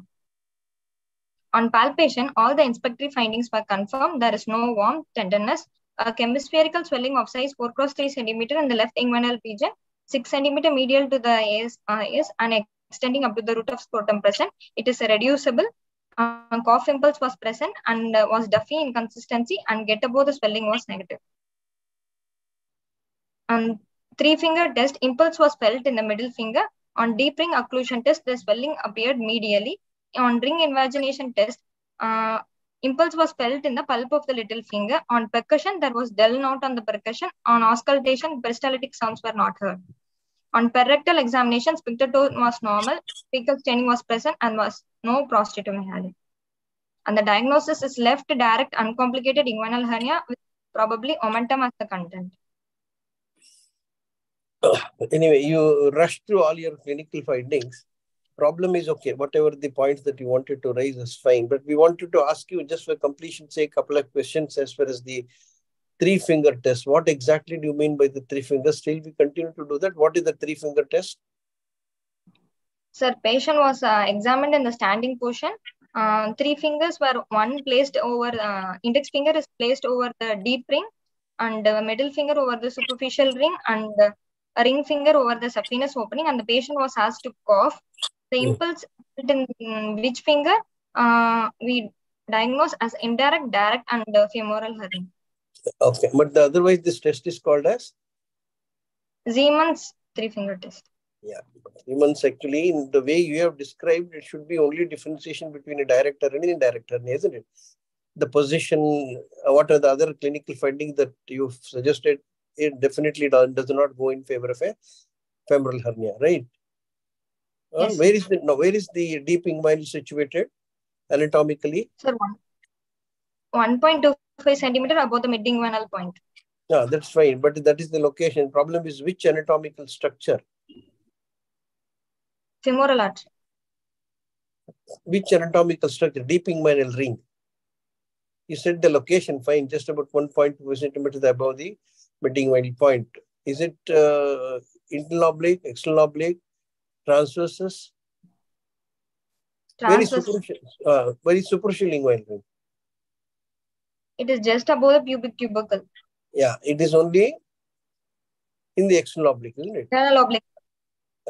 Internal oblique or external oblique? External oblique, sir. Yeah, that's fine. Okay. What is the direction of the inguinal canal?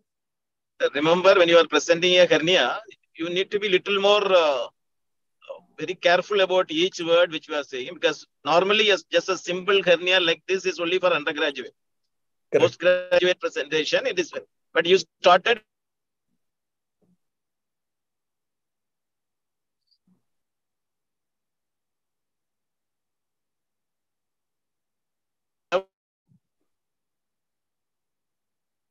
So either you are making it is wrong, or you are seeing your eye is different.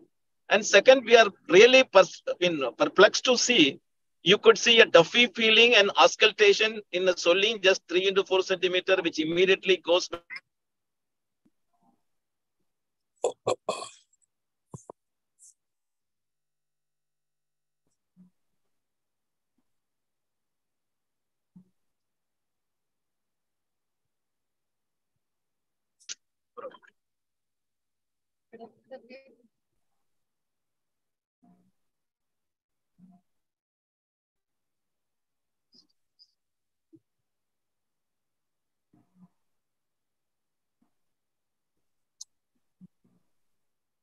Kanagwell, I think he's in a travel mode and he's not able to communicate.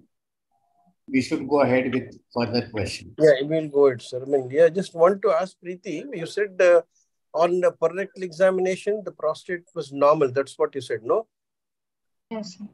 Yeah, what do you mean by prostate normal? At least this age, 70 years, the patient may not have symptoms, or we might have not gone into the details of all this. And do you expect some amount of some prostatic symptoms at this age?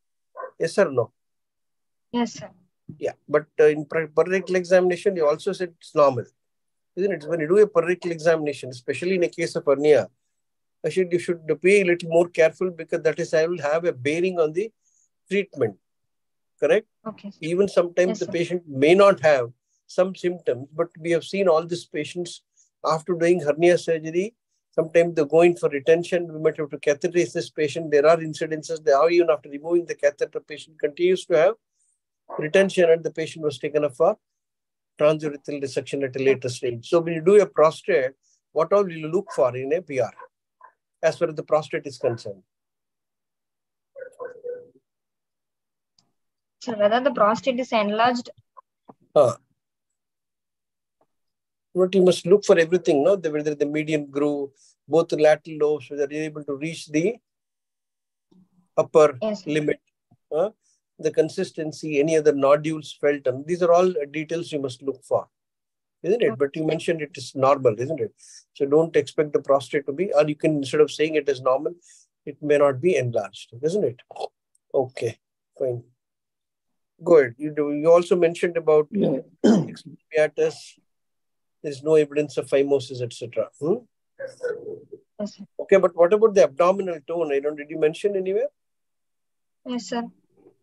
Abdominal tone. What is the importance of knowing the abdominal tone? Sir, on head raising or leg raising test, there is any visible Malgagny bulging? Dr. Preeti, just Dr. Madhu yes, sir. Sir. Yes, sir. Dr. Preeti, see, one, I don't know whether this is how you have been taught, but do you do this systemic examination, abdomen, Malgagny first, then you move to this, or what is it like? That's why all this, we asked you a question. You said you are mentioned in abdomen. So this is not the way. Okay. You understood what we are telling?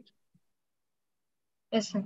If you have got a case of a inguinal hernia like this, you start from the examination in the standing position. I hope you have mentioned that. Also, even after a deep ring occlusion test, I hope you know, you have to make the patient not only check in the supine, but you have to make the patient stand. Even if it is direct hernia, he may be having a small femoral component also. When you make the patient stand, you may get a bulge. You don't. So that is one thing. So you finish off your inguinoscotal, all this examination. Then comes your abdomen, all the term, Malgagny bulging, mass, especially left hernia, elderly people. You have to also rule out any, you have mentioned constipation and all, etc. Mainly the left-sided colonic malignancy. You understand now? So, yes. And I don't know whether invagination test, which you mentioned, it is all nowadays not relevant. Okay. So that's also some comments from my side. Yeah. Dr. Preeti? Yes, sir. Can you go to your diagnosis slide? Yes, sir. Yeah. You have not mentioned whether it is reducible or irreducible. It was reducible, I think. Yes? Sir, reducible. So why you want it uncomplicated? Once a hernia is reducible, can there be complicated hernia with reducibility?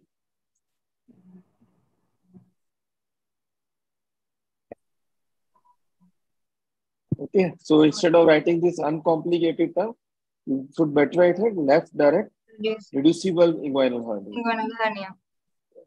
Okay, don't write uncomplicated inguinal hernia. If it is a irreducible hernia, then you can write uncomplicated or complicated.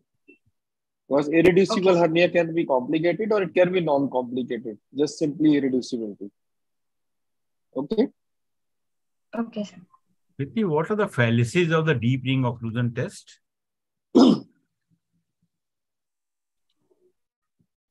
Sir, in case of pantaloons hernia, it provides pantaloon hernia, and in case of wide deep ring. Okay. And do you really do a superficial ring invagination test nowadays? Is it a good test to carry out?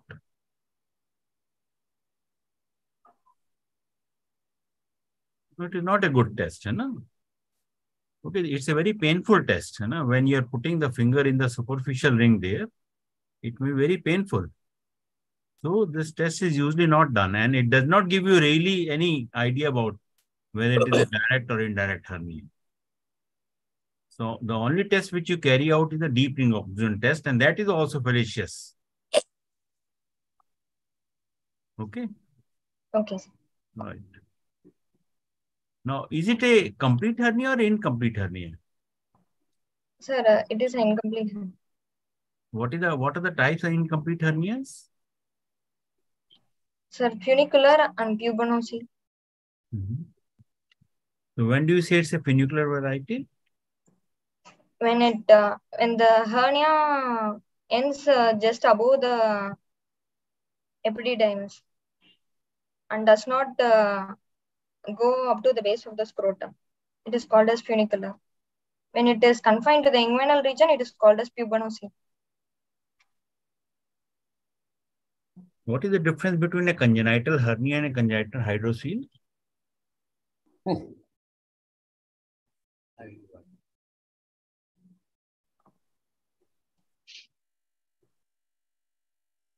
What is a congenital hernia and what is a congenital hydrocele?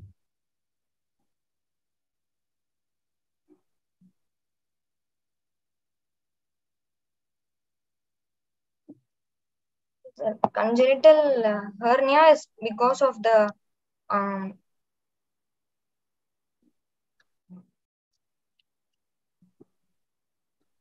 both are the hernias, no? Yes, sir. It is because of only the content which is different. Yes, sir. Okay, that is why the treatment, whether it is a congenital hernia or congenital hydrocele, is there. Herniotomy. Yeah, is a herniotomy. No? So it's only the content. If the bowel and the omentum are there, then it's the hernia. If only the liquid is there, then it's the hydrocele.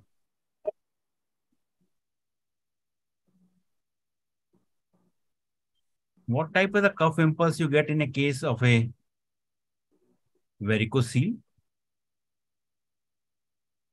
Sir, expansile cuff impulse. In case of varicocele. And in hernia, what type of the cuff impulse you get?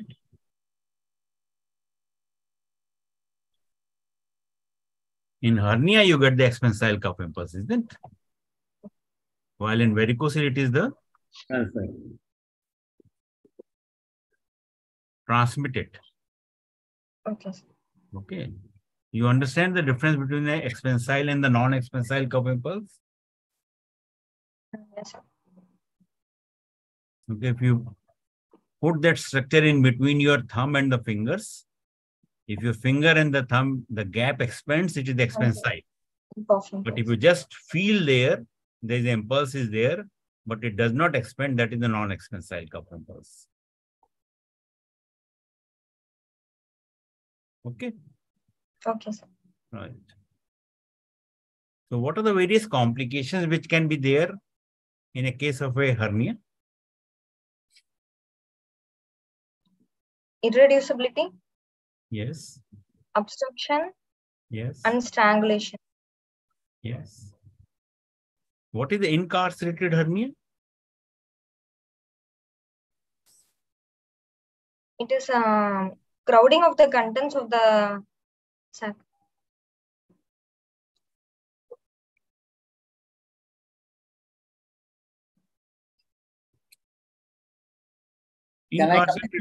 Incarcerated hernia is a very misnomer type of the term. You know? Some people say that it is the obstructed hernia, but what is exactly the incarcerated? You know any idea about that? Sir, when some part of the contents get trapped inside the sac, it is called as incarcerated. Yes. When the obstruction is because of the contents which are there in the lumen of the bowel there. And especially on the left side in the sigmoid colon, if it is there, and there is a fecalith which is inside that causes the obstruction. So that is the incarcerated hernia. Okay. Okay. Right. What is inflamed hernia?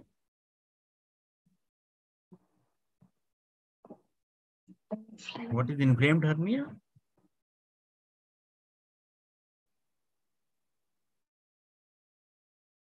Sir, I think let us ask her simple questions, if you allow me. I think inflamed hernia is a very simple question. I know, sir. I know, sir. For you and me, it is very simple. These people are working in the wards. So I just want to ask you, patient has been operated in the morning, evening you are taking rounds. Inguinal hernia has been operated by open technique. What are the complications you are looking for? The surgery has taken more than 1.5 to 2 hours. Urinary retention. Okay.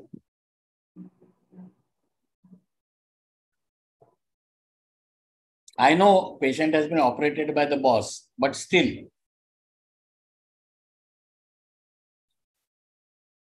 What would you look at the local site? Hematoma. The complication. Like bleeding, I'll give you the Hematoma. hematoma. How do you diagnose a hematoma in the immediate postoperative period?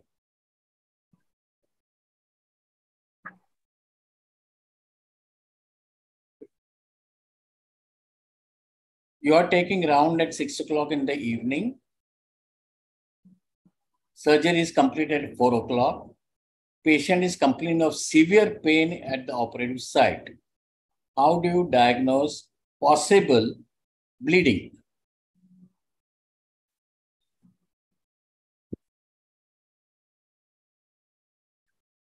See, this is exactly what I'm trying to come to.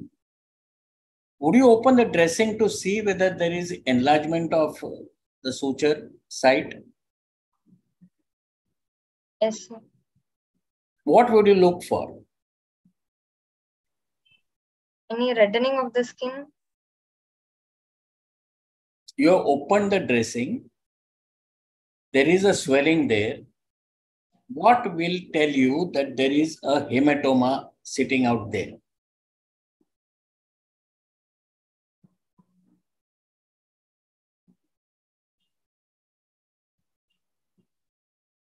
I'll ask you a simpler question. You bang against a door in your house, and then something happens, and you want to know whether there is a hematoma. What will we be looking for?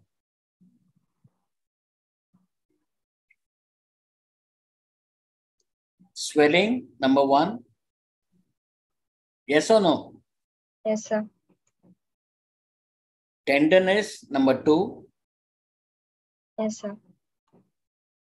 So why can't you answer these questions? That means, are you taking rounds in the ward thinking that nothing is going to happen to an inguinal hernia?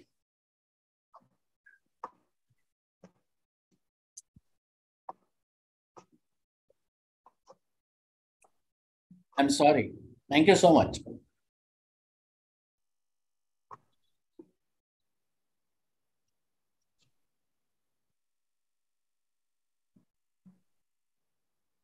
Preeti, you are doing the surgery, you are holding the spermatic cord. What are contents you are expecting in that? What the components of the spermatic cord you are expecting? The vast difference. Testicular Can you artery. trace the vast difference? Can you trace the vast difference from where it starts and where it ends? Vast difference.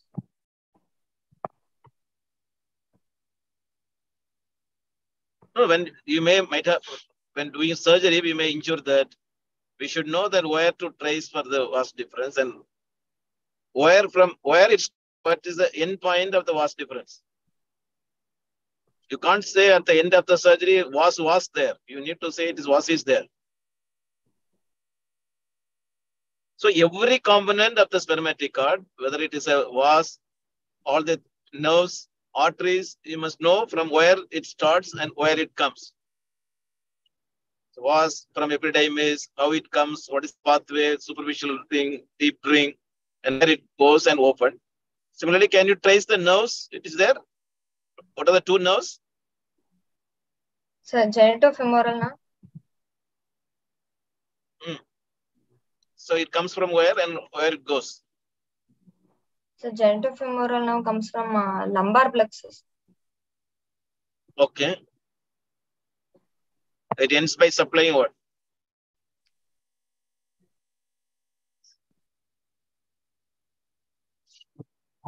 Plus, in inguinal hernia, in a simple hernia, either an operative procedure, anatomy is most important.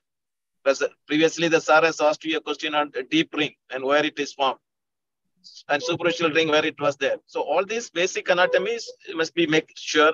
What are the other components, derivatives from the transversalis fascia? Also, you should make sure, because that is fundamental, basic for your surgical procedure. And Abhay sir is asking you a very, very simple question of don't be get fungal. And when you are just practically what you are seeing in the post-operative ward, what you are seeing, what you are suspecting hematoma, what you are going to see, that's not the simple question. So for that, you must not keep quiet. You must definitely come out and say something. As a senior examiner will definitely expect that question to be answered. Okay. So what surgery you have done for this case? So, Lichtenstein tension-free mesh repair. What is your objective for doing this surgery? You said it is a reducible, no pain, no symptoms, small swelling. Really, what make you to think that patient need a surgery?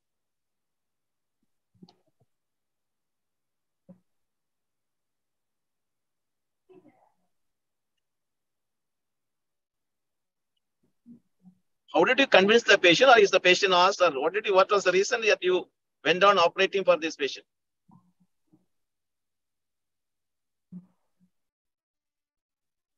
Patient presenting complaints was swelling in the groin region, and when he was diagnosed as hernia, he wanted to get operated. So, but you do not want, only the patient wanted for the surgery, so operated. Good. Jailal, I'll just come in here. Did you assist this surgery, Lichtenstein repair?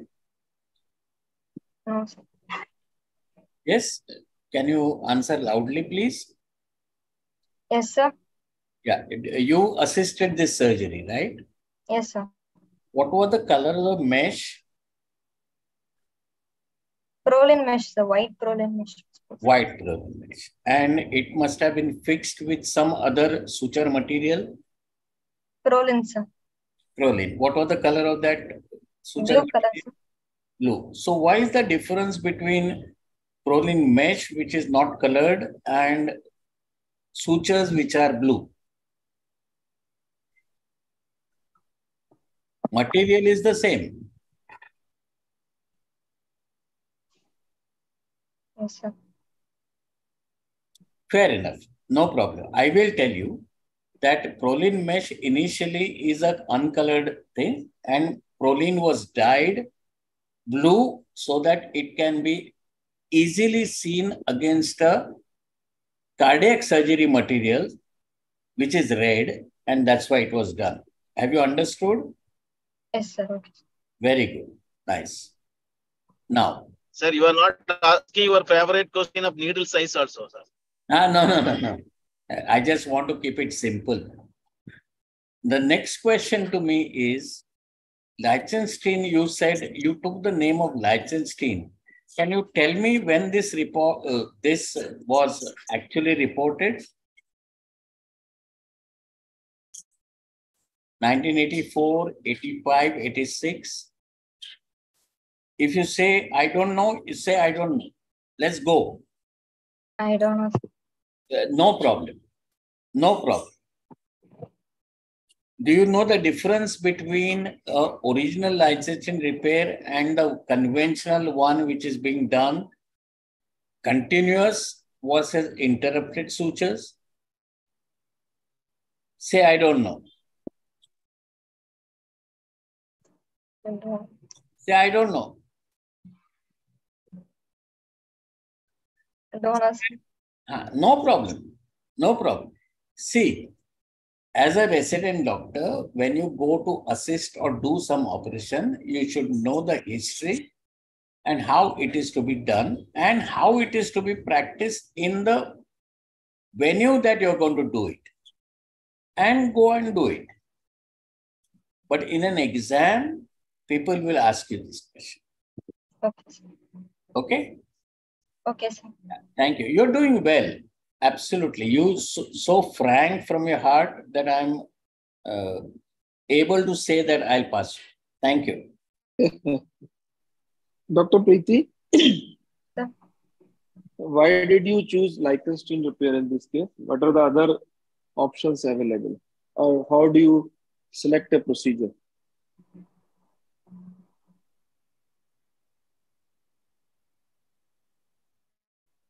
So laparoscopic hernioplasty can be done. Laparoscopic can be done. Okay. What are the various laparoscopic approaches for inguinal hernia repair? Transabdominal preperitoneal repair and total extraperitoneal repair. Okay. So how you will choose? If the patient says you are the judge, you tell me which is the best procedure, how you will take a decision.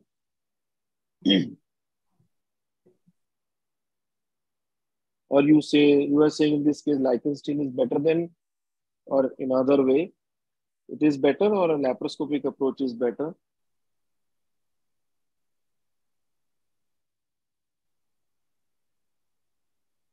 Laparoscopic hernioplasty is better.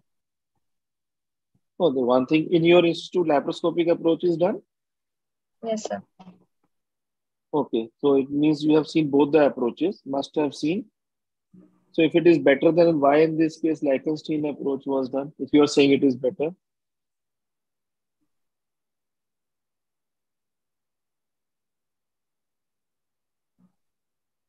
Sir, I will ask her a simple question. Simple question. I come to your OPD with a right inguinal hernia. It's completely reaching the scrotum. You have both facilities, laparoscopy, open. What will you advise me?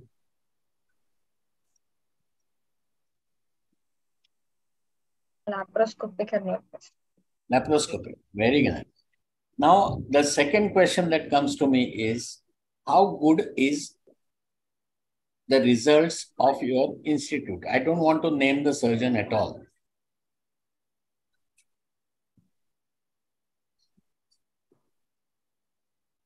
Have you seen enough of laparoscopic inguinal TP or TAPP to suggest this thing in your OPD to me?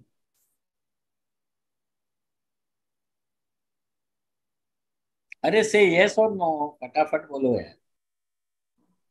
No. Sir has very typically said that it reaches up to the scrotum. It's a large hernia. Yeah, large. You are not angry with sir, no? No. I'm quite sure she's not. I'm asking her a very simple question.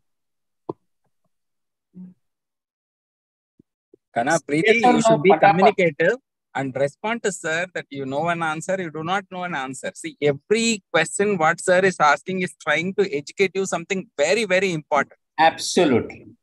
Every point is so very meticulously planned so that the knowledge is transferred in the best possible way. So let us not waste time. I will be happy to even have one more question from Dalvi sir that is going to be benefiting the entire group of postgraduates who are on the YouTube also. Yes. So do not waste time. If you do not know the answer, please tell so that we move on to the next issue. I will tell you the answer straight away. If I have the correct surgeon, I'll go laparoscopic way. If I don't have the correct surgeon, I'll go the open way. Because literature says that results are almost equal at an elderly age. So that's what we revolve around. And this good girl who has been trying to defend everything has done a wonderful job. She deserves applause, and I think that's where I should stand. Thank you. What is the size of the mesh you use for your Lichtenstein repair when you are doing, and what is the size mesh you choose? 10 cross 15 cross 10 centimeters. Do you get a mesh called 10 into 10 cross size mesh, or you prepare it? Sir, 15 cross 10 we get, sir. Okay. So you use only 10 into 10. What is the logic for using a 10 into 10 mesh? You think the inguinal canal is a square? No, she said 15 by 10. 15 cross 10. So, okay, fine. 15 by 10. But will you need to cut the mesh there, or you will use the 15 centimeter also? No, sir, we will cut the mesh. What size of mesh you use in the open repair and the Liechtenstein repair? What is the size of the mesh which is used in the Liechtenstein repair?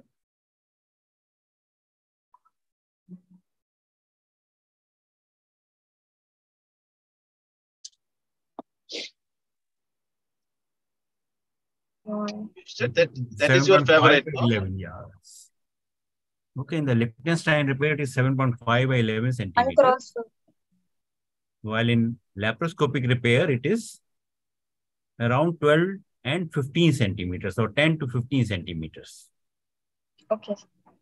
When you put a mesh in the laparoscopic repair in the TAP and the TAPP, where do you place the mesh? Is it at a different level or it's the same place? Different place. In TAP, it was placed in the preperitoneal space. In both cases, it is at the same place. Okay, whether you do the TAP or the TAPP, it is at the same place. Only the approach is different. Okay, sir. Okay. What is the space? In which space you said? Which space you keep? Preperitoneal. Can you tell what is the layers? Anteriorly what? Posteriorly what? What is the preperitoneal space means?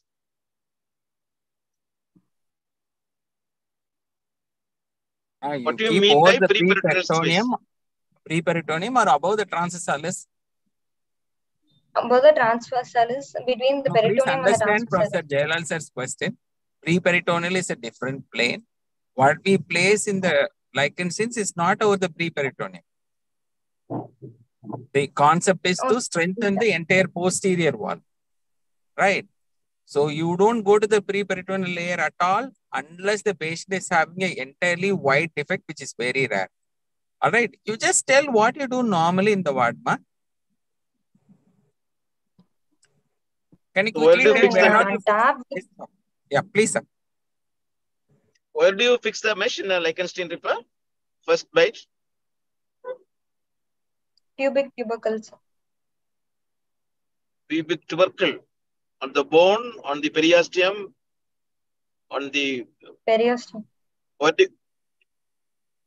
So what is the dictum now we say? What is the complication of taking a bite in the periosteum? Periostitis. So you want to create periostitis. So we don't fix on the bone. There are ligaments. What is the ligaments there?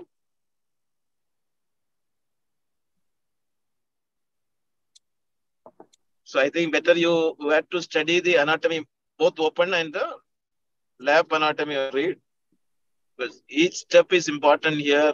Where do you take a bite and how you are going to take a bite? Sarah has asked what is the Liechtenstein and what is the conventional which we are going to prefer continuous switcher or interrupted switches. Nothing wrong because this only is exposing you what are the lacunae where you need to concentrate. It's not just doing the surgery, but each step why you, because as a postgraduate, you must know why you are doing that and how you will be able to replicate in that. What is the medial extent of mesh in case of the Liechtenstein repair? What is the medial extent of the mesh? Where does it go?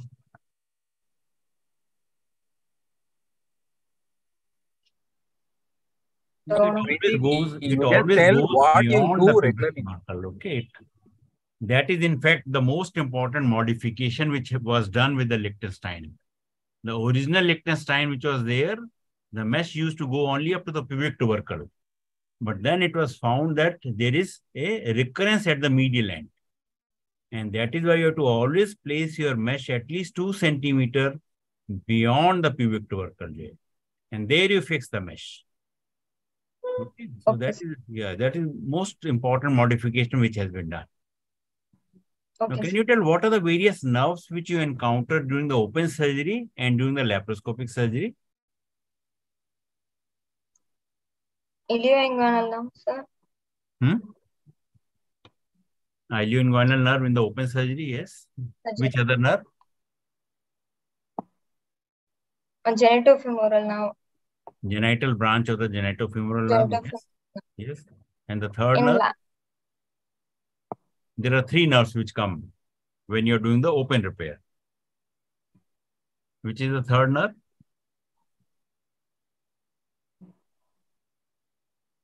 Iliohypogastric nerve, right? Ilioinguinal, iliohypogastric, and the genital branch of the genitofemoral nerve.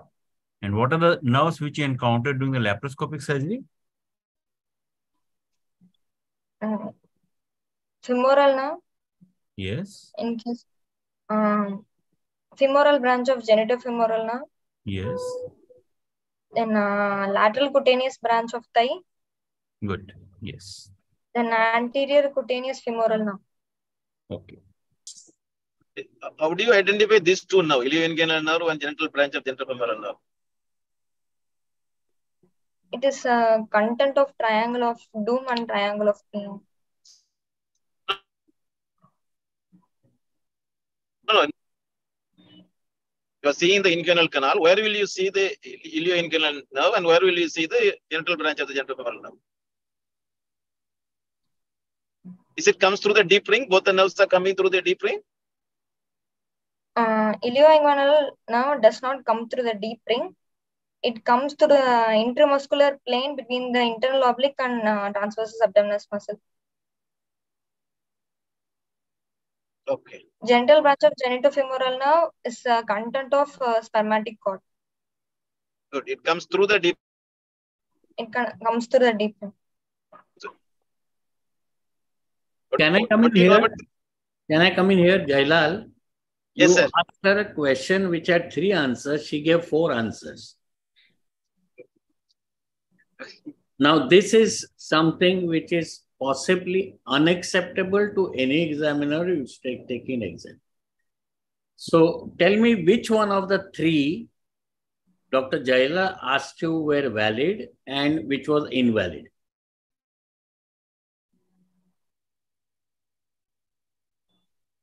Ilioinguinal nerve. I don't know. You tell why. Ilioinguinal nerve does not come through the deep ring. Then why did you answer? So in an examination, when you outspoke yourself, it can create trouble. Absolutely, it can create trouble. Now go ahead and tell us the supply of the 4th nerve that you tried to tell, which can lead to post-surgery inguinal pain.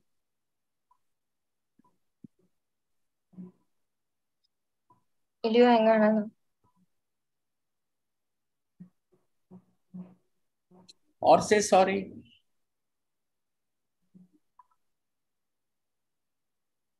Ilioinguinal nerve. Yeah, you said that this is the nerve.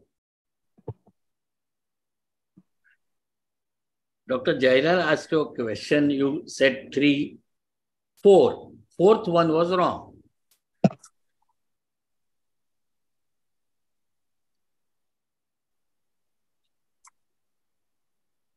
Don't know, sir. Is your net wrong? Something like that? No, sir. So I can give the answer.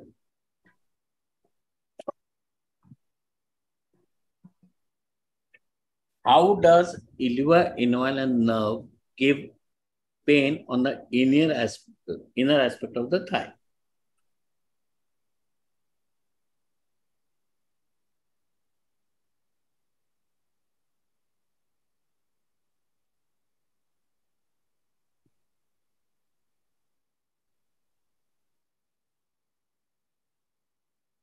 don't know, sir.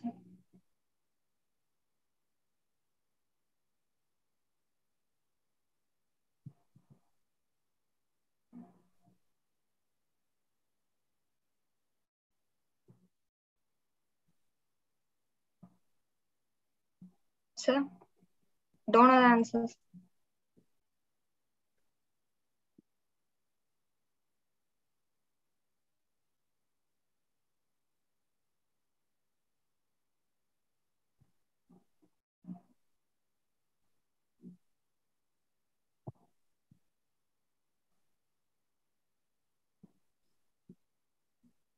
What is inguinal?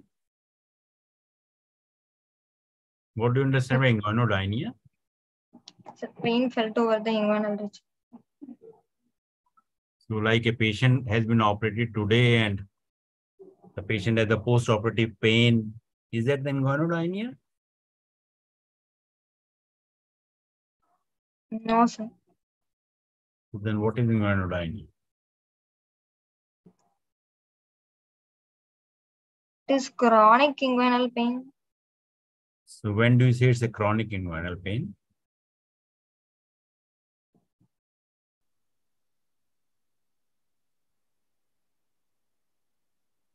Usually after about 3 months. And some people say 6 weeks, some people say 3 months, but usually after about 3 months of there's a persistent pain after the operation, then that is called inguinal. And what are the reasons for the inguinal?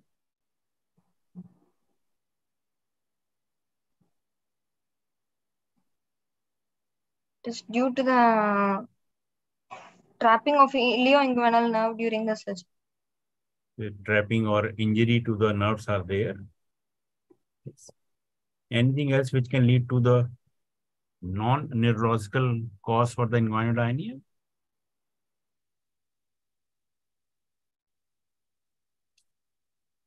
We have nerve, we have artery, we have... So anything else other than the nerve, you can get a pain. We were discussing that we should not take the bite from the bone. Pubic. Yeah, that can also cause the pain there. There can be ischemia maybe there. Ischemia can cause the pain. Okay, so apart from the nerves, it may be from the other regions also there. Okay, sir. Without hernia surgery, will you get inguinal? Patient has no history of surgery. Can the patient get the inguinal? Yes, sir.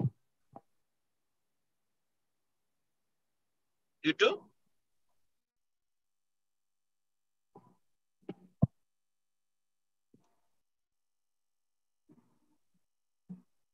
But taking a long time to answer. Okay. Yes, sir. What is meralgia paresthetica? It is due to lateral cutaneous nerve of thigh involvement. So where will be the pain? Lateral aspect of the thigh. Lateral aspect. So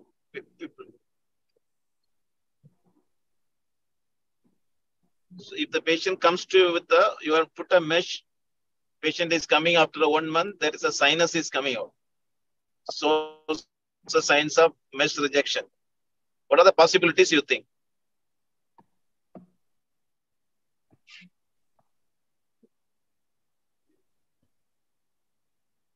Mesh infection. What infection is common? Produce a mesh rejection. Specific infection? No idea. Common atypical mycobacteria will be one of the commonest cause which produces. Okay, sir.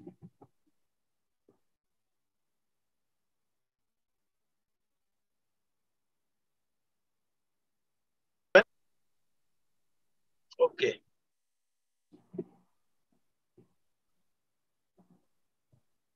Kanavel sir? हाँ बोल. हाँ ठीक है ना. हाँ ठीक है. Okay. 2 वाजता. Dr. Preeti, after all these questions, do you have any doubts to be clarified? No, sir. Are you sure? So much of intensive hernia discussions have gone in. I'm sure you would have questions, no? No, sir. Yeah, if she doesn't have questions, I have some rapid fire ones for her. Please, sir. Please, sir. We'll close with your rapid fire. That should not that should not look at the marks that are being given to her. Sure, sir. Sure, sir. Sure. Yeah.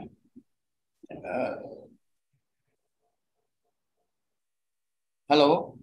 Hello. Sir, Yes, we sir? are with you, sir. Yeah. Who is Bassini?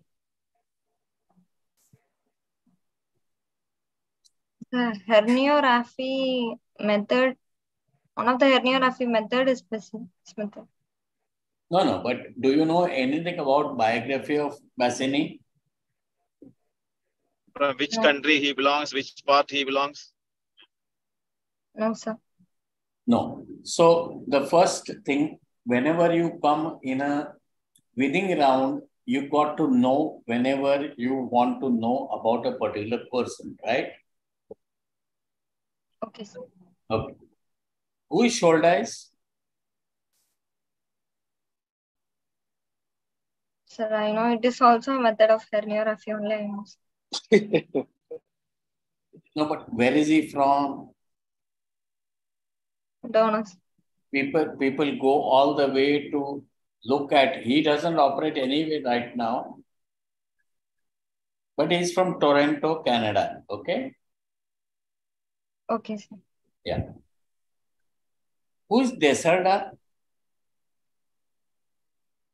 Sir, Indian surgeon who invented no tension mesh repair. From where? Great. From where? From where?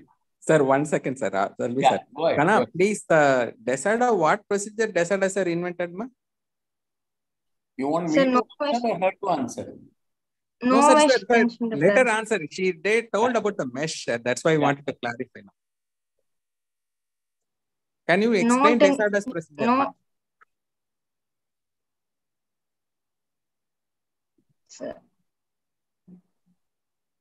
Sir, Okay, let us not waste time. It is a tissue-based. He's Indian. That is itself is a. Dalvi sir, please take over, sir. Yeah. So Desarda basically is an external oblique transposition flap which has been devised, and he has a lot of following from the US from non-mesh people. When did Liechtenstein came out with this repair?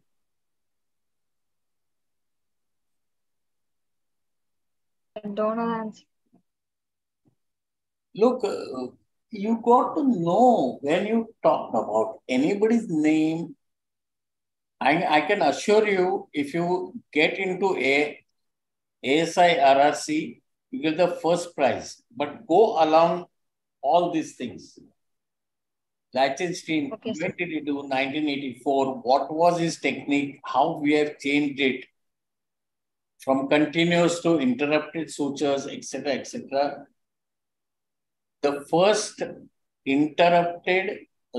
continuous repair tension-free was brought by. Now let's get into the history since you talked about hernia. Who was Fruchard?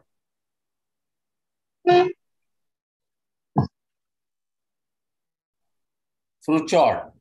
Who was Fruchard?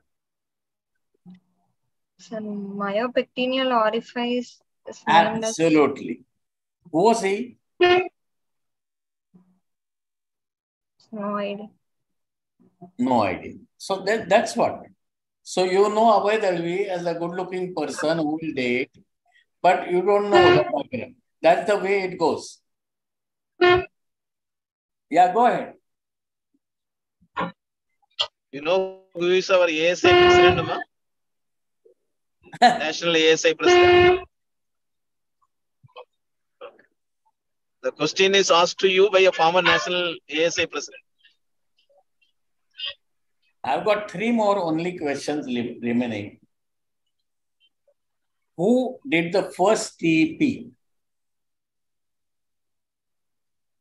If you know, you know. You don't know, you don't know.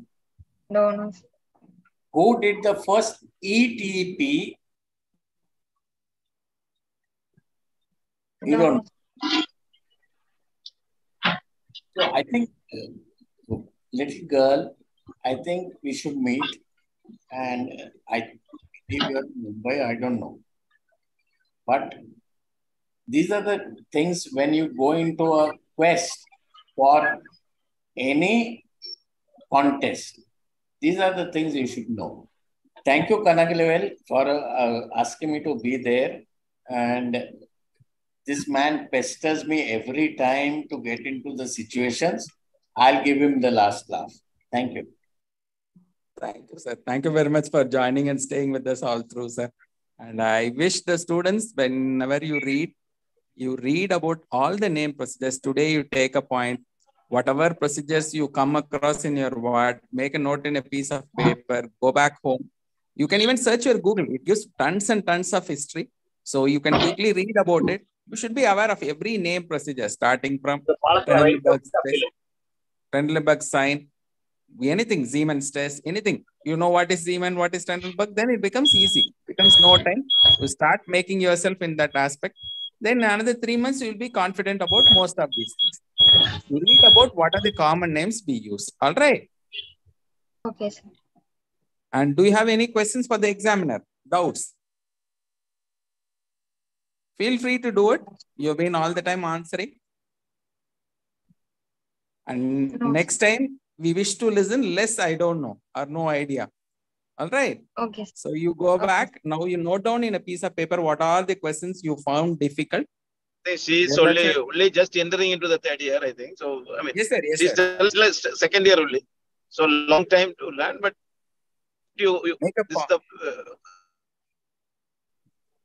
make a point, you go up and read up. That is more important. All right. I can only say that examiners like Ajay Khanna, the past president of IMA, and others are valuable assets. Kanagalevel, to your this. Keep it up. Thank you. Thank you very much, sir. Thank you, sir. Hemant, sir, any comments, sir? Yeah.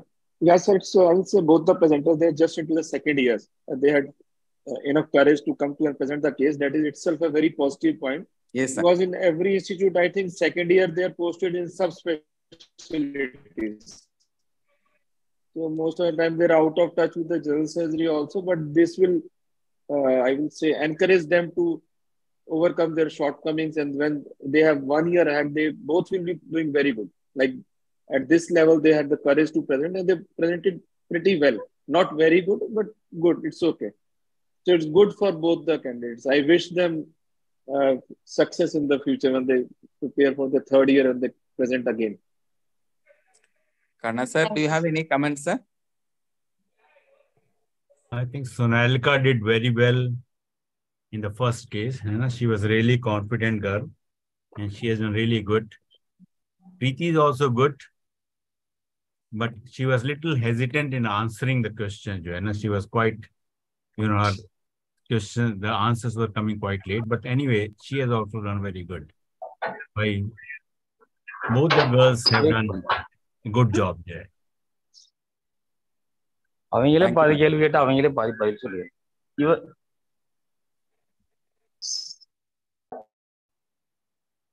Somebody in Tamil is telling the examiners are asking the question and giving the answer by themselves. So I wish the person knows this forum is only to educate, not to pull down any candidates. It is very easy to fail any candidate, but then it is very difficult to teach and impart the right knowledge to the candidate. That's what this forum is looking upon. So I feel bad to listen to the comment that examiner themselves asking questions and examiner themselves giving the answers. This is the most tough thing examiner have to do. There are enough examiners who only ask tough questions and go away without answering anything, right?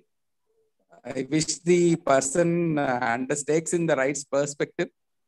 And this has been what we have been doing for the past 3 years and more than 3 years now. So I thank all the faculty here for joining us today. Kanagaransan, would you like to add something? No, sir. So thank you very much. And Preeti, I am sure you're bold. And all the time these months, our PG clinics have this little bit of challenge when you transit from third year presenters to second year presenters. But all the examiners have been teaching for almost more than your age. right? They've been faculty for more than 30, 40 years. So it is all understood. So the message is very loud and clear, not to criticize you, but it is for you to time to catch up with the most updated knowledge. That's all you should take up. Don't feel bad at all. This is not the place for any one of us to make you feel bad. This is where it only to restock your situation and catch up fast. We wish you all the very best, both Sonalika and Preeti. And I thank the examiners for staying so long. And we look forward for next week of Friday PG clinics. Good night, everyone. Faculty, can we call it a close, sir? Yes, sir. Good night.